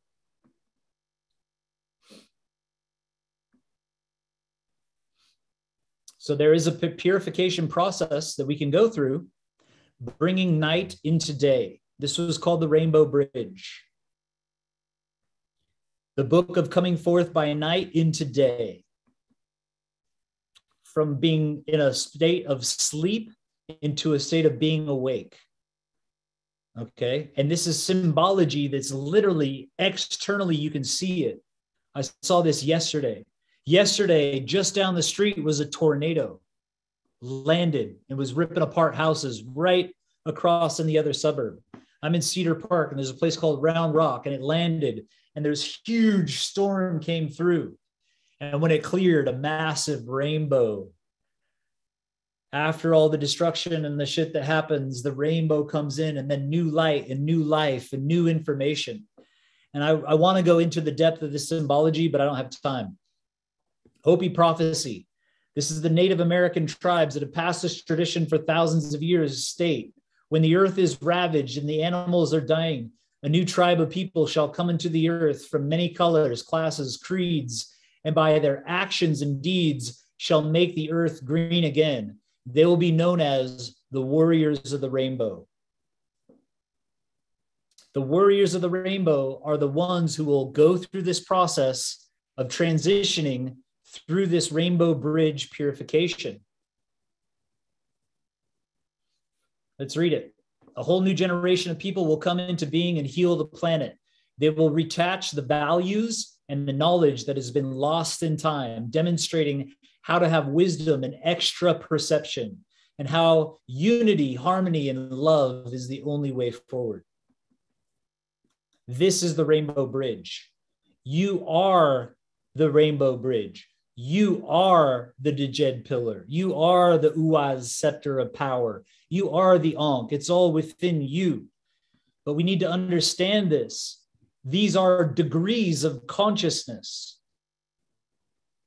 And these are the 7 seals of revelation. And on a pale horse he shall come, and the seals shall be opened, and plagues loosed upon the earth.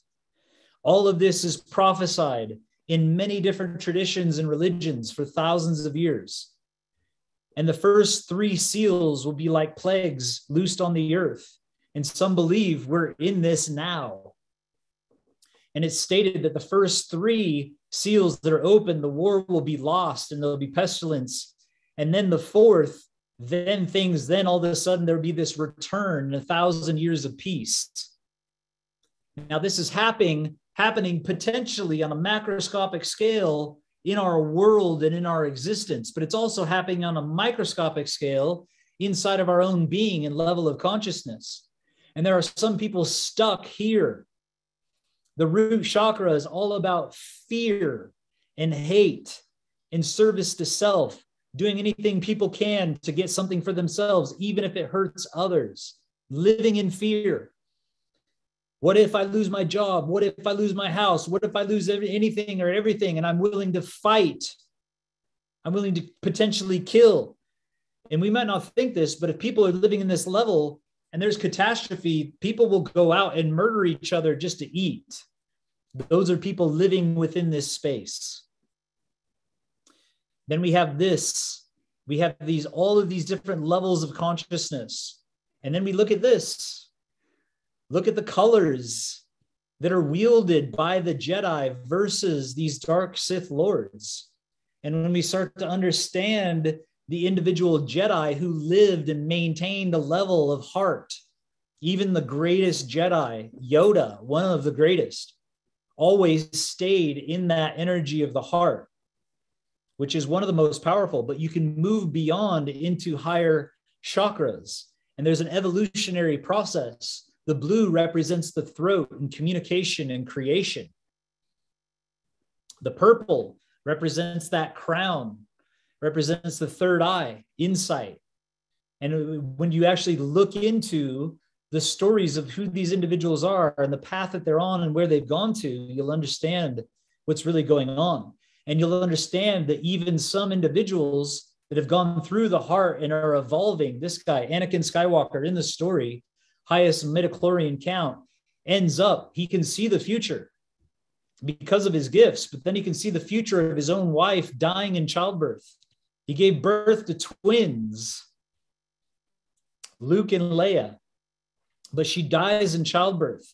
And because of all of the fear and all the things that happened in his life, he's tempted by the dark Sith Lord and says, hey, if you come to the dark side and learn these ways, maybe you can stop your wife from dying. You can overcome her death, which was a complete lie. It never happened. But then he fell and ended up dropping back down into the root. So as long as we are in these levels of consciousness, we're constantly caught up in service to self. Of course, we can evolve. And you can see, the energies of things that lead to this lower state, constantly living in fear and anxiety. Well, if dark Sith lords are ruling this planet, where do they want you? They want you here. And how are they going to keep you here? By constantly creating a narrative of fear and anxiety and stress and hate and division. They want you to hate your neighbor. They want you to dob in your neighbor. They want you to be in fear of war, in fear of the virus, in fear of whatever they can. As soon as one thing starts to lose steam, it's the next agenda to put you in fear. Oh, nuclear war now. Oh, shit, everybody hate Putin. And before it was the virus and the vaccines and the forced mandates and the shit. Why? Why now? Because they know. They know that we've turned a corner and there is new light, and we are at the dawn of the Djedi fully waking up and regaining their power and coming together. Because right now, all I can see is the dark Sith lords that are highly awake and conscious, but living here are unified, and they have been for a very long time. and they do not want to lose this planet. They do not want to lose control. And that's why they're pulling out every stop and trying to inject and modify your genes and change you and completely screw everything that we have access to. And we need to become aware that when we change into service of self, service to others, from service to self, that's when you know on some level you've crossed a threshold. But you also need to be aware at any point, based on fear, anxiety, sexual dysfunction, there's things we need to learn at every aspect of this. First, it's overcoming basic fear of survival. Then it's all about our sensuality and sexuality and creative expression. And that can be beautiful and it can be good and we can go through that, or it can lead to dysfunction and weird, all of a sudden, people end up going off on the sexual side of things and taking it to the levels that maybe are not the greatest use of that energy. Okay. And then we get into willpower and creation and manifestation. We learn how to create. And once you learn to create and develop and grow and build business and do things and start to receive wealth, then your power to create can also stay positive and assisting humanity and stepping into service to others, or the opposite. I want more, and you become greedy, and then you want to own and control and become a multi-billionaire and use that money for you and yours and nobody else's. And there's always these chances to truly become service to self, dark, create negative karma, and be in this energy. And only truly when we open the seal of the heart and truly move beyond and get into a situation of truly loving ourselves, truly loving every human, recognizing that every single human is a reflection of myself.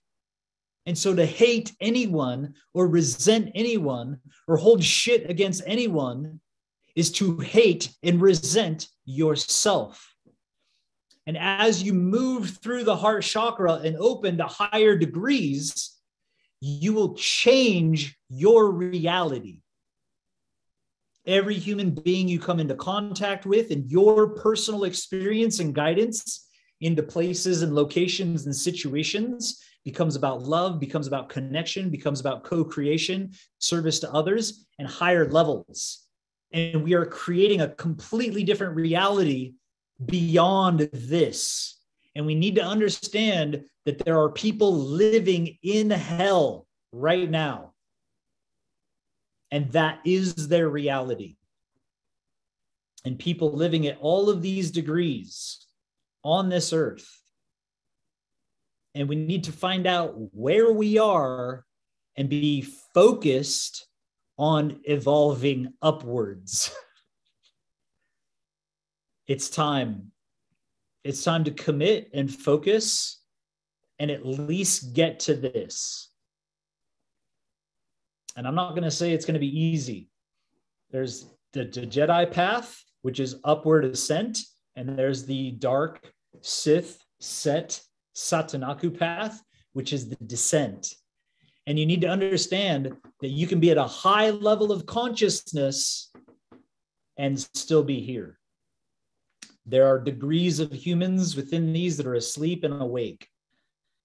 And the ones that are truly high levels of consciousness and existing here, it's not a pretty sight. They might put on a good front in a show, but behind the scenes, it's a dark situation.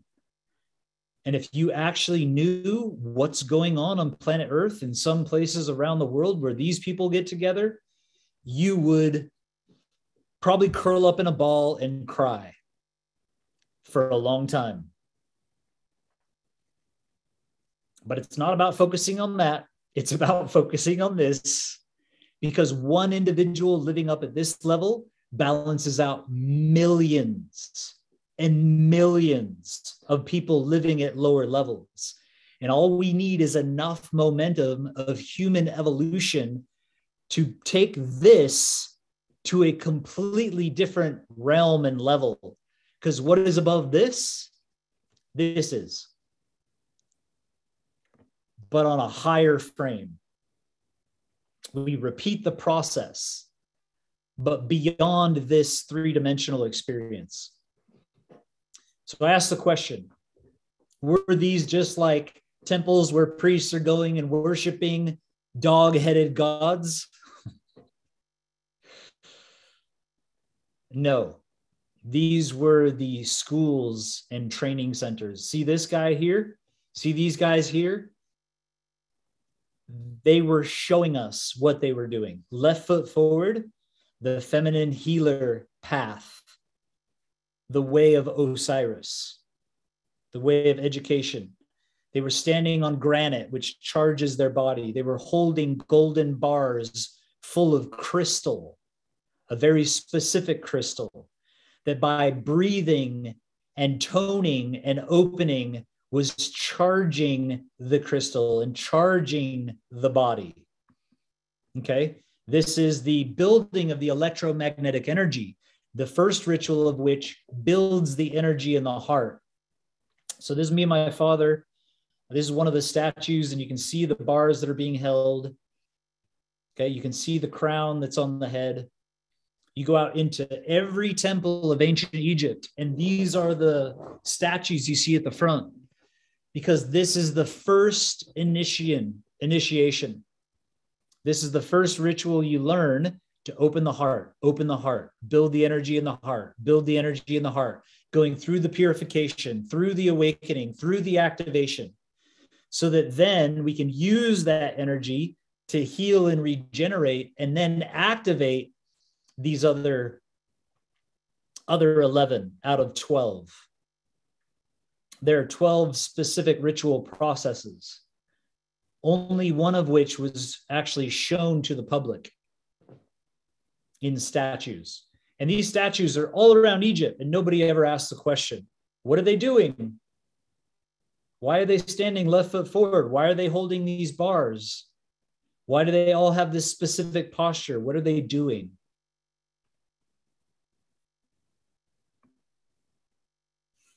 And so if we can imagine going back in time when this was pure white with a golden tip, and every time the sun would shine at noon, the rays would hit the gold and send that light into all four directions as a symbol of knowledge being spread north, south, east, and west. And the purification temple, the Nile ran right in front of the Sphinx. There is a purification temple and a Sphinx right next to it. Okay, all of this is buried. All of this causeway. And the Sphinx is sitting on top of it. And I want to read the stela in between the Sphinx legs and tell the story about it. And there's this guy by the name of Edgar Casey called the Sleeping Prophet, who probably had a high midichlorian count and had the gift of insight. And so tens of thousands of people would go to Edgar Casey and receive a reading about their sickness, and he would tell them exactly what they needed to do, because he was a reincarnated Djedi healer. And at one point, this individual had this disease, and it was this reading. He'd already done thousands. And in the reading, he said, look, there was an atrocity, a negative karmic expression or something you did back in ancient Atlantis. And it was the first time he ever said Atlantis. People are like, what's Atlantis? And he did this whole reading of this lifetime. This person was in Atlantis and did something that was negative. And now, however long later, they're still living out a lifetime where they have some form of disease because they're going through the karmic expression of something that they did tens of thousands of years ago. And he says, this is what it was that you did. And here's the things you need to do to reverse the negative karma in this lifetime so that you can reverse the disease. And then eventually people started asking questions when he would go into his trance-like state, and he started to describe Atlantis. And guess what? This guy's a farmer. No education. You can look into the history of Edgar Casey. It's brilliant. And in fact, today there's something called the Edgar Casey Foundation, which has all of the records of everything that he went through over the years. He started to describe Atlantis exactly the way Plato describes it in his play. Exactly the same. There's only two individuals that I know of in this lifetime, okay, that brought back the teachings of Atlantis was Plato originally, and then Edgar Cayce. And then Edgar Cayce described the Sphinx and how it's sitting on top of a colonnade hall that is the entrance that the initiates would go through on their journey to the Great Pyramid. And these are drawings based on what he said in his readings. And of course, modern day scientists have taken all kinds of instruments in front of the Sphinx and found there's underground passageways. And of course, what did the Egyptologists do? Suppressed all the information and built a big deck and tried to cover it up. And they will never admit that there's something underneath the Sphinx, even though Hawass has gone underneath the Sphinx and he's opened the passageways. And there's photos of him going underneath, which leads to this. What is this thing? We have a subterranean chamber. When I took a group of people, we took them all down to the subterranean chamber. Then we ascended up to the Queen's chamber, where we took a golden crystal bowl in there and did sound, because this is a hierosonic chamber, which builds your sound body and prepares you for the great initiation in what's called the Sekhem chamber, which they call the King's chamber. And what is this? This is a Djedi pillar, massive, that's sitting on top of this room called the Sekhem chamber, this massive room sitting right there. This is what it looks like.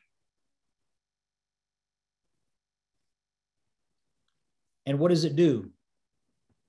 Well, according to the Journal of Applied Physics and all the scientists that took their instruments out there and measured it, they said that there are electromagnetic properties of the Great Pyramid that has the capacity for a massive concentration of electromagnetic energy, especially in the what's called Sekhem chamber. The word Sekhem comes from Sekhmet, which was the wife of Ptah. And Sekhem energy has the power to heal or the power to destroy. And if you look up Sekhmet, she's got a really bad history. And it's not someone you wanted to piss off because her wrath came out. And Sekhmet was represented by a lion's head because she has courage and protection and amazing. But if you piss a lion off, it will also tear your head off and rip out your entrails. And I can tell you, across from Luxor at Karnak, when I took a group of people into the temple of Ptah in Sekhmet, we went into this little temple room of Sekhmet. Holy shit, man. Everybody in our group immediately felt the power and energy inside of that room, still in a broken temple where everything's rubble, but this one room's intact, and there's a statue of Sekhmet standing at one side. You walk into this room, and the energy is so strong coming from this statue, especially if you're tuned in. Literally, as every person walked in, I just observed. Okay, I'd never been in there before. I walked in, I felt this energy, and I just went to the side and stood on the side of the wall. As every person came in, they all lined up on the side of the wall and just stood there. And then one by one, starting with me, I walked out and I stood in front of the statue, just looking at it and feeling it. And the power and energy and vibration still coming off this statue. It was overwhelming. And I can tell you that there is a process and practice, if you choose to join me, that we can be about to use the bars, stand on black granite, and start to go through the process of building this energy in our heart and amplifying our electromagnetic energy. And once we hit a certain point of critical mass, that's when we need to go into the pyramid and up into the Sekhem chamber, and then have a whole nother level of electromagnetic energy downloaded that will activate us on a whole different frequency. And so that's what essentially this training is about. This training is a 7-day program. It's a 7-day process we're going to go through. Now, I want everybody to join us as soon as possible and start the process. But then there's going to be 7 solid days where we actually go through the ancient Egyptian physical culture in the mornings. And it will be about 3 to 4 hours of physical training. But it's going to be stretching, it's going to be breathing, it's going to be movement, it's going to be connection, it's going to be a little bit of strength training, it's going to be dancing and moving and jumping up and down. It's also going to be incorporating some martial arts and kicks and punches, and then some martial arts tools, a bow staff, a lightsaber, some other pieces. And every morning we're going to spend about 3 or 4 hours just going through and practicing and learning, so that after the program, you can continue to come back for months and years and have this area of development of the ancient Egyptian physical culture to open up your cardiovascular, lymphatic, nervous system, your endocrine system, and improve everything. The program starts on May 4th. May the 4th be with you. Ha ha. What you're going to learn: ancient Egyptian physical culture and the 5 aspects. Grade 1. Remember, this is a program to find out who actually wants to do it. That's what it's really about. If you get through the 7 days, which you will, it'll be easy enough. But if you get through the 7 days and you realize this is your path, then it's going to be a 7-year process. We're going to take it slow, and we're going to learn a little by little by little by little, and practice little by little by little by little. And little by little, I'm going to add 1, and then 2, and then 3, and then 4, and then 5, up until you learn the entire 12 ritual processes to open up the 12 cranial nerves, which enhance the 12 senses. Grade 1, martial arts and weapon use. Grade 1, Egyptian alphabet and language. So learning the language of nature, the information behind it. So there's an educational side of this. There's a physical side of this. Basic symbols of ancient Egypt and their meaning, the true history and origin of humans and where we come from, so much more.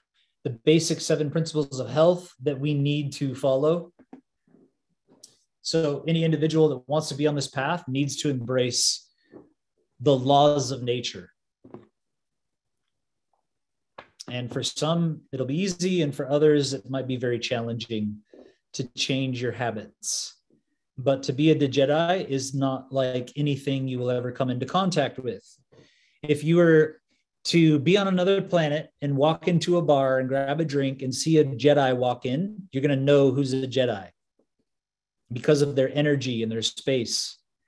And the Djedi aren't just partying and having a good time and eating hamburgers and having barbecues and smoking weed and doing stupid shit. They're committed to a process of being of service and committed to a process of life and health and regeneration and immortality. Or at least on this path of ascension as much as possible within this lifetime. So you'll learn the 7 principles of health and commit to whatever degree that you can, little by little by little. And you'll also learn the 7 hermetic principles, which are the higher laws, how to regenerate and activate yourself. Very specific, how to cross the rainbow bridge, because it's a very specific process over 7 years. Didn't even get into that. Totally skipped that part. How to open the 12 senses. Grade 1 will probably be the first ritual only. If I feel like people are ready for it, we'll do 2.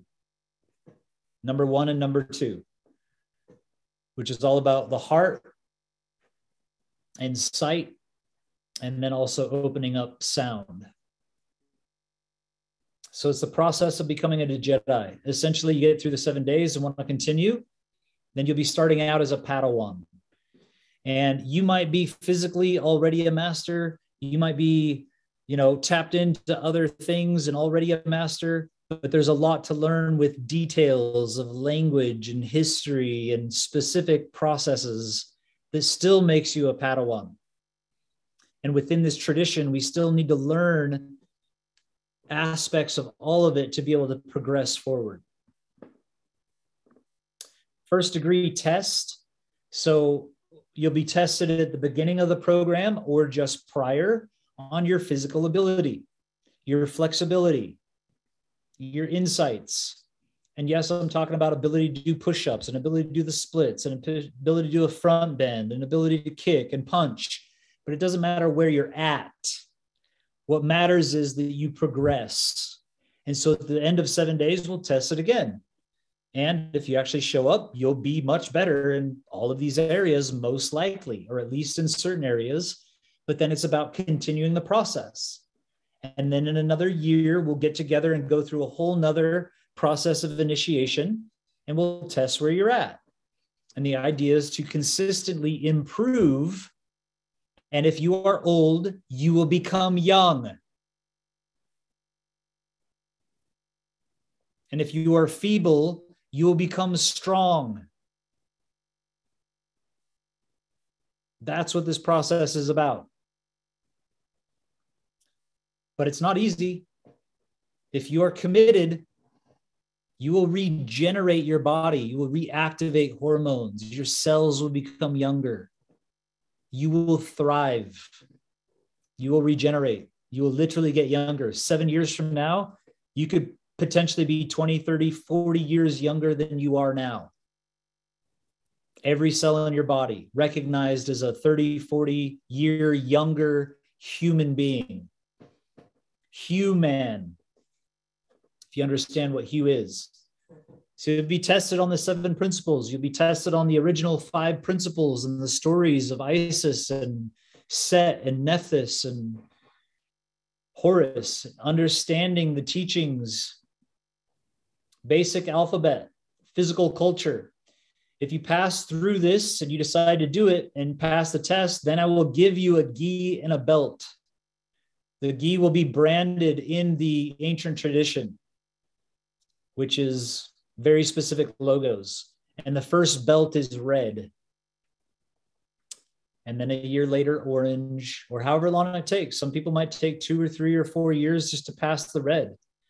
And then orange, and then yellow, and then green, and then blue, and then purple, and indigo, Mace Windu. Basic training prior and after. So you sign up for the course, you come along starting tomorrow. Be a great time. And I'll show up tomorrow, give you a definition of how things work. We'll go through the process, and then we'll continue to add a little bit, and stay consistent. After the program is finished, we're going to continue that training. Whether you show up 1 day a week, 3 days a week, or 5 days a week is completely up to you.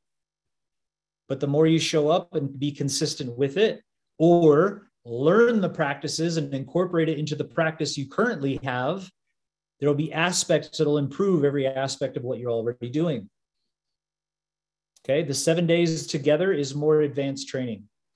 And it will most likely be 3 to 4 hours in the morning and probably 3 to 4 hours in the afternoon.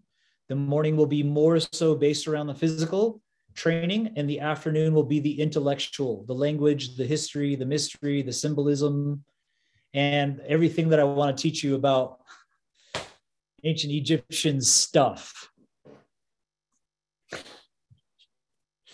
You'll have 30 days access to the recording afterwards to watch as many times as you like, which I'd recommend. If you have, sons and daughters and other things of this nature, you can always bring them along and have access. This is priced at $2,222.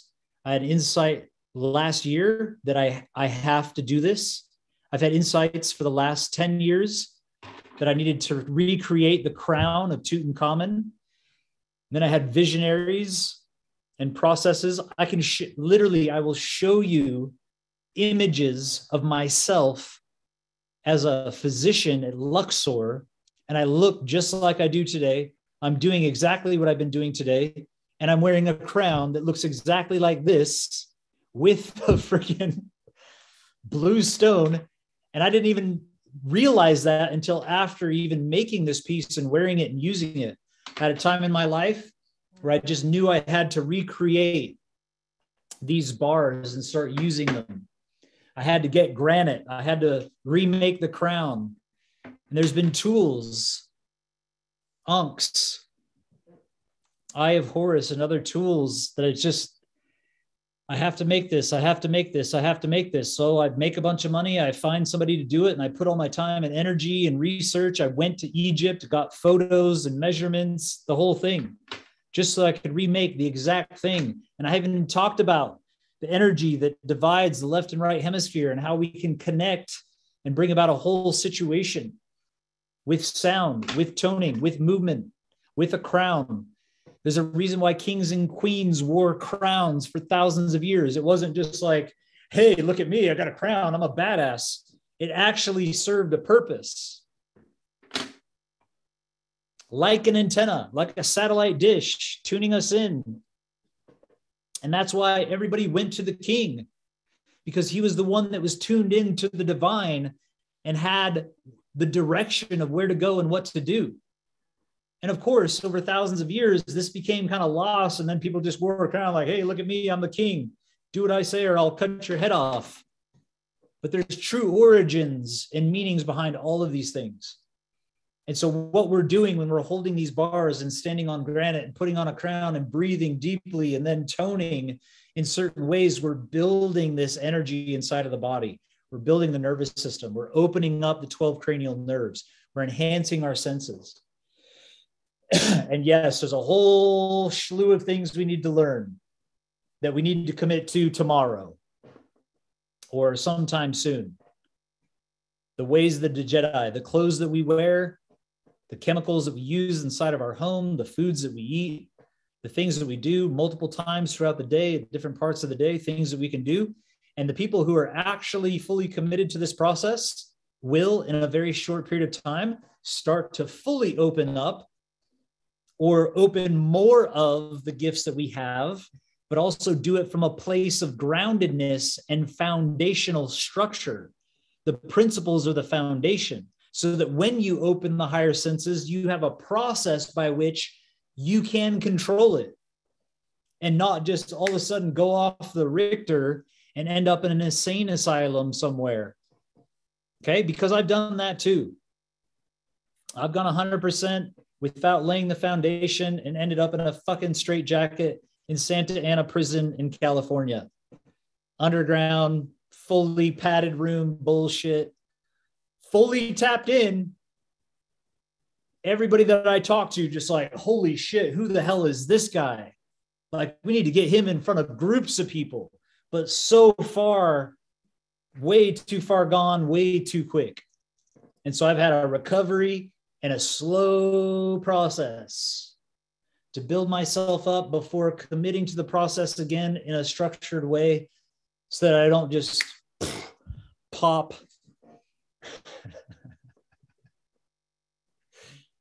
And I'm telling you guys, each and every one of you has the capacity to be in tune with your soul, 100%. The Ba will descend. When this is clean and this is ready, your soul will fully be intact, manifest in the physical, in this plane. And when that happens to one human being, if it can happen to an entire community of human beings doing it together, that's what we need on this planet. Because nothing else is going to do it. Unless Jesus decides to show up, pray to God he does. But until then, we are the ones we've been waiting for. And we need to stop projecting and just waiting for our Savior to come save us. We need to save ourselves. We need to evolve and create a vibration that's ready for the second coming, or whatever you want to call it. Prepare the way. I appreciate you guys. That's it. My last thing is join the Djedi order. Sit with me on this council. Create order and structure and light on this planet. Be the change you want to see in the world. Let's evolve together. Let's get into this. Let's have discussions. I don't pretend to be the master. I'm also well and truly on this path of learning with you. I've spent many years, though, educating myself and learning. And I believe I have some big pieces of the puzzle that will unlock many mysteries for you. And when the mysteries start to unlock and you become inspired and like, holy shit, what if this is true? And you start to believe in yourself and your own potential based on the truth, then you will fully become awake. Then you will fully become activated and committed to this process, because you will know in your being where it's going. And it will happen with love. It will happen with compassion. It will happen with openness and community and support and healing. And I'm a believer that if we do this together, we won't have to take up the sword and chop people's heads off.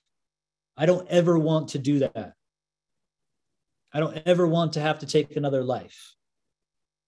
But I also choose to be a warrior in the garden and not a gardener in the war. So that if Satanaku's followers come to my door, they will regret it. And I'll give them every opportunity of love and peace. And if I absolutely have to, then the lightsaber will come out. And I'm hoping there'll be a lot of other Jedi to join me. I love you guys. I believe you're here for a reason. Thank you so much. I see you.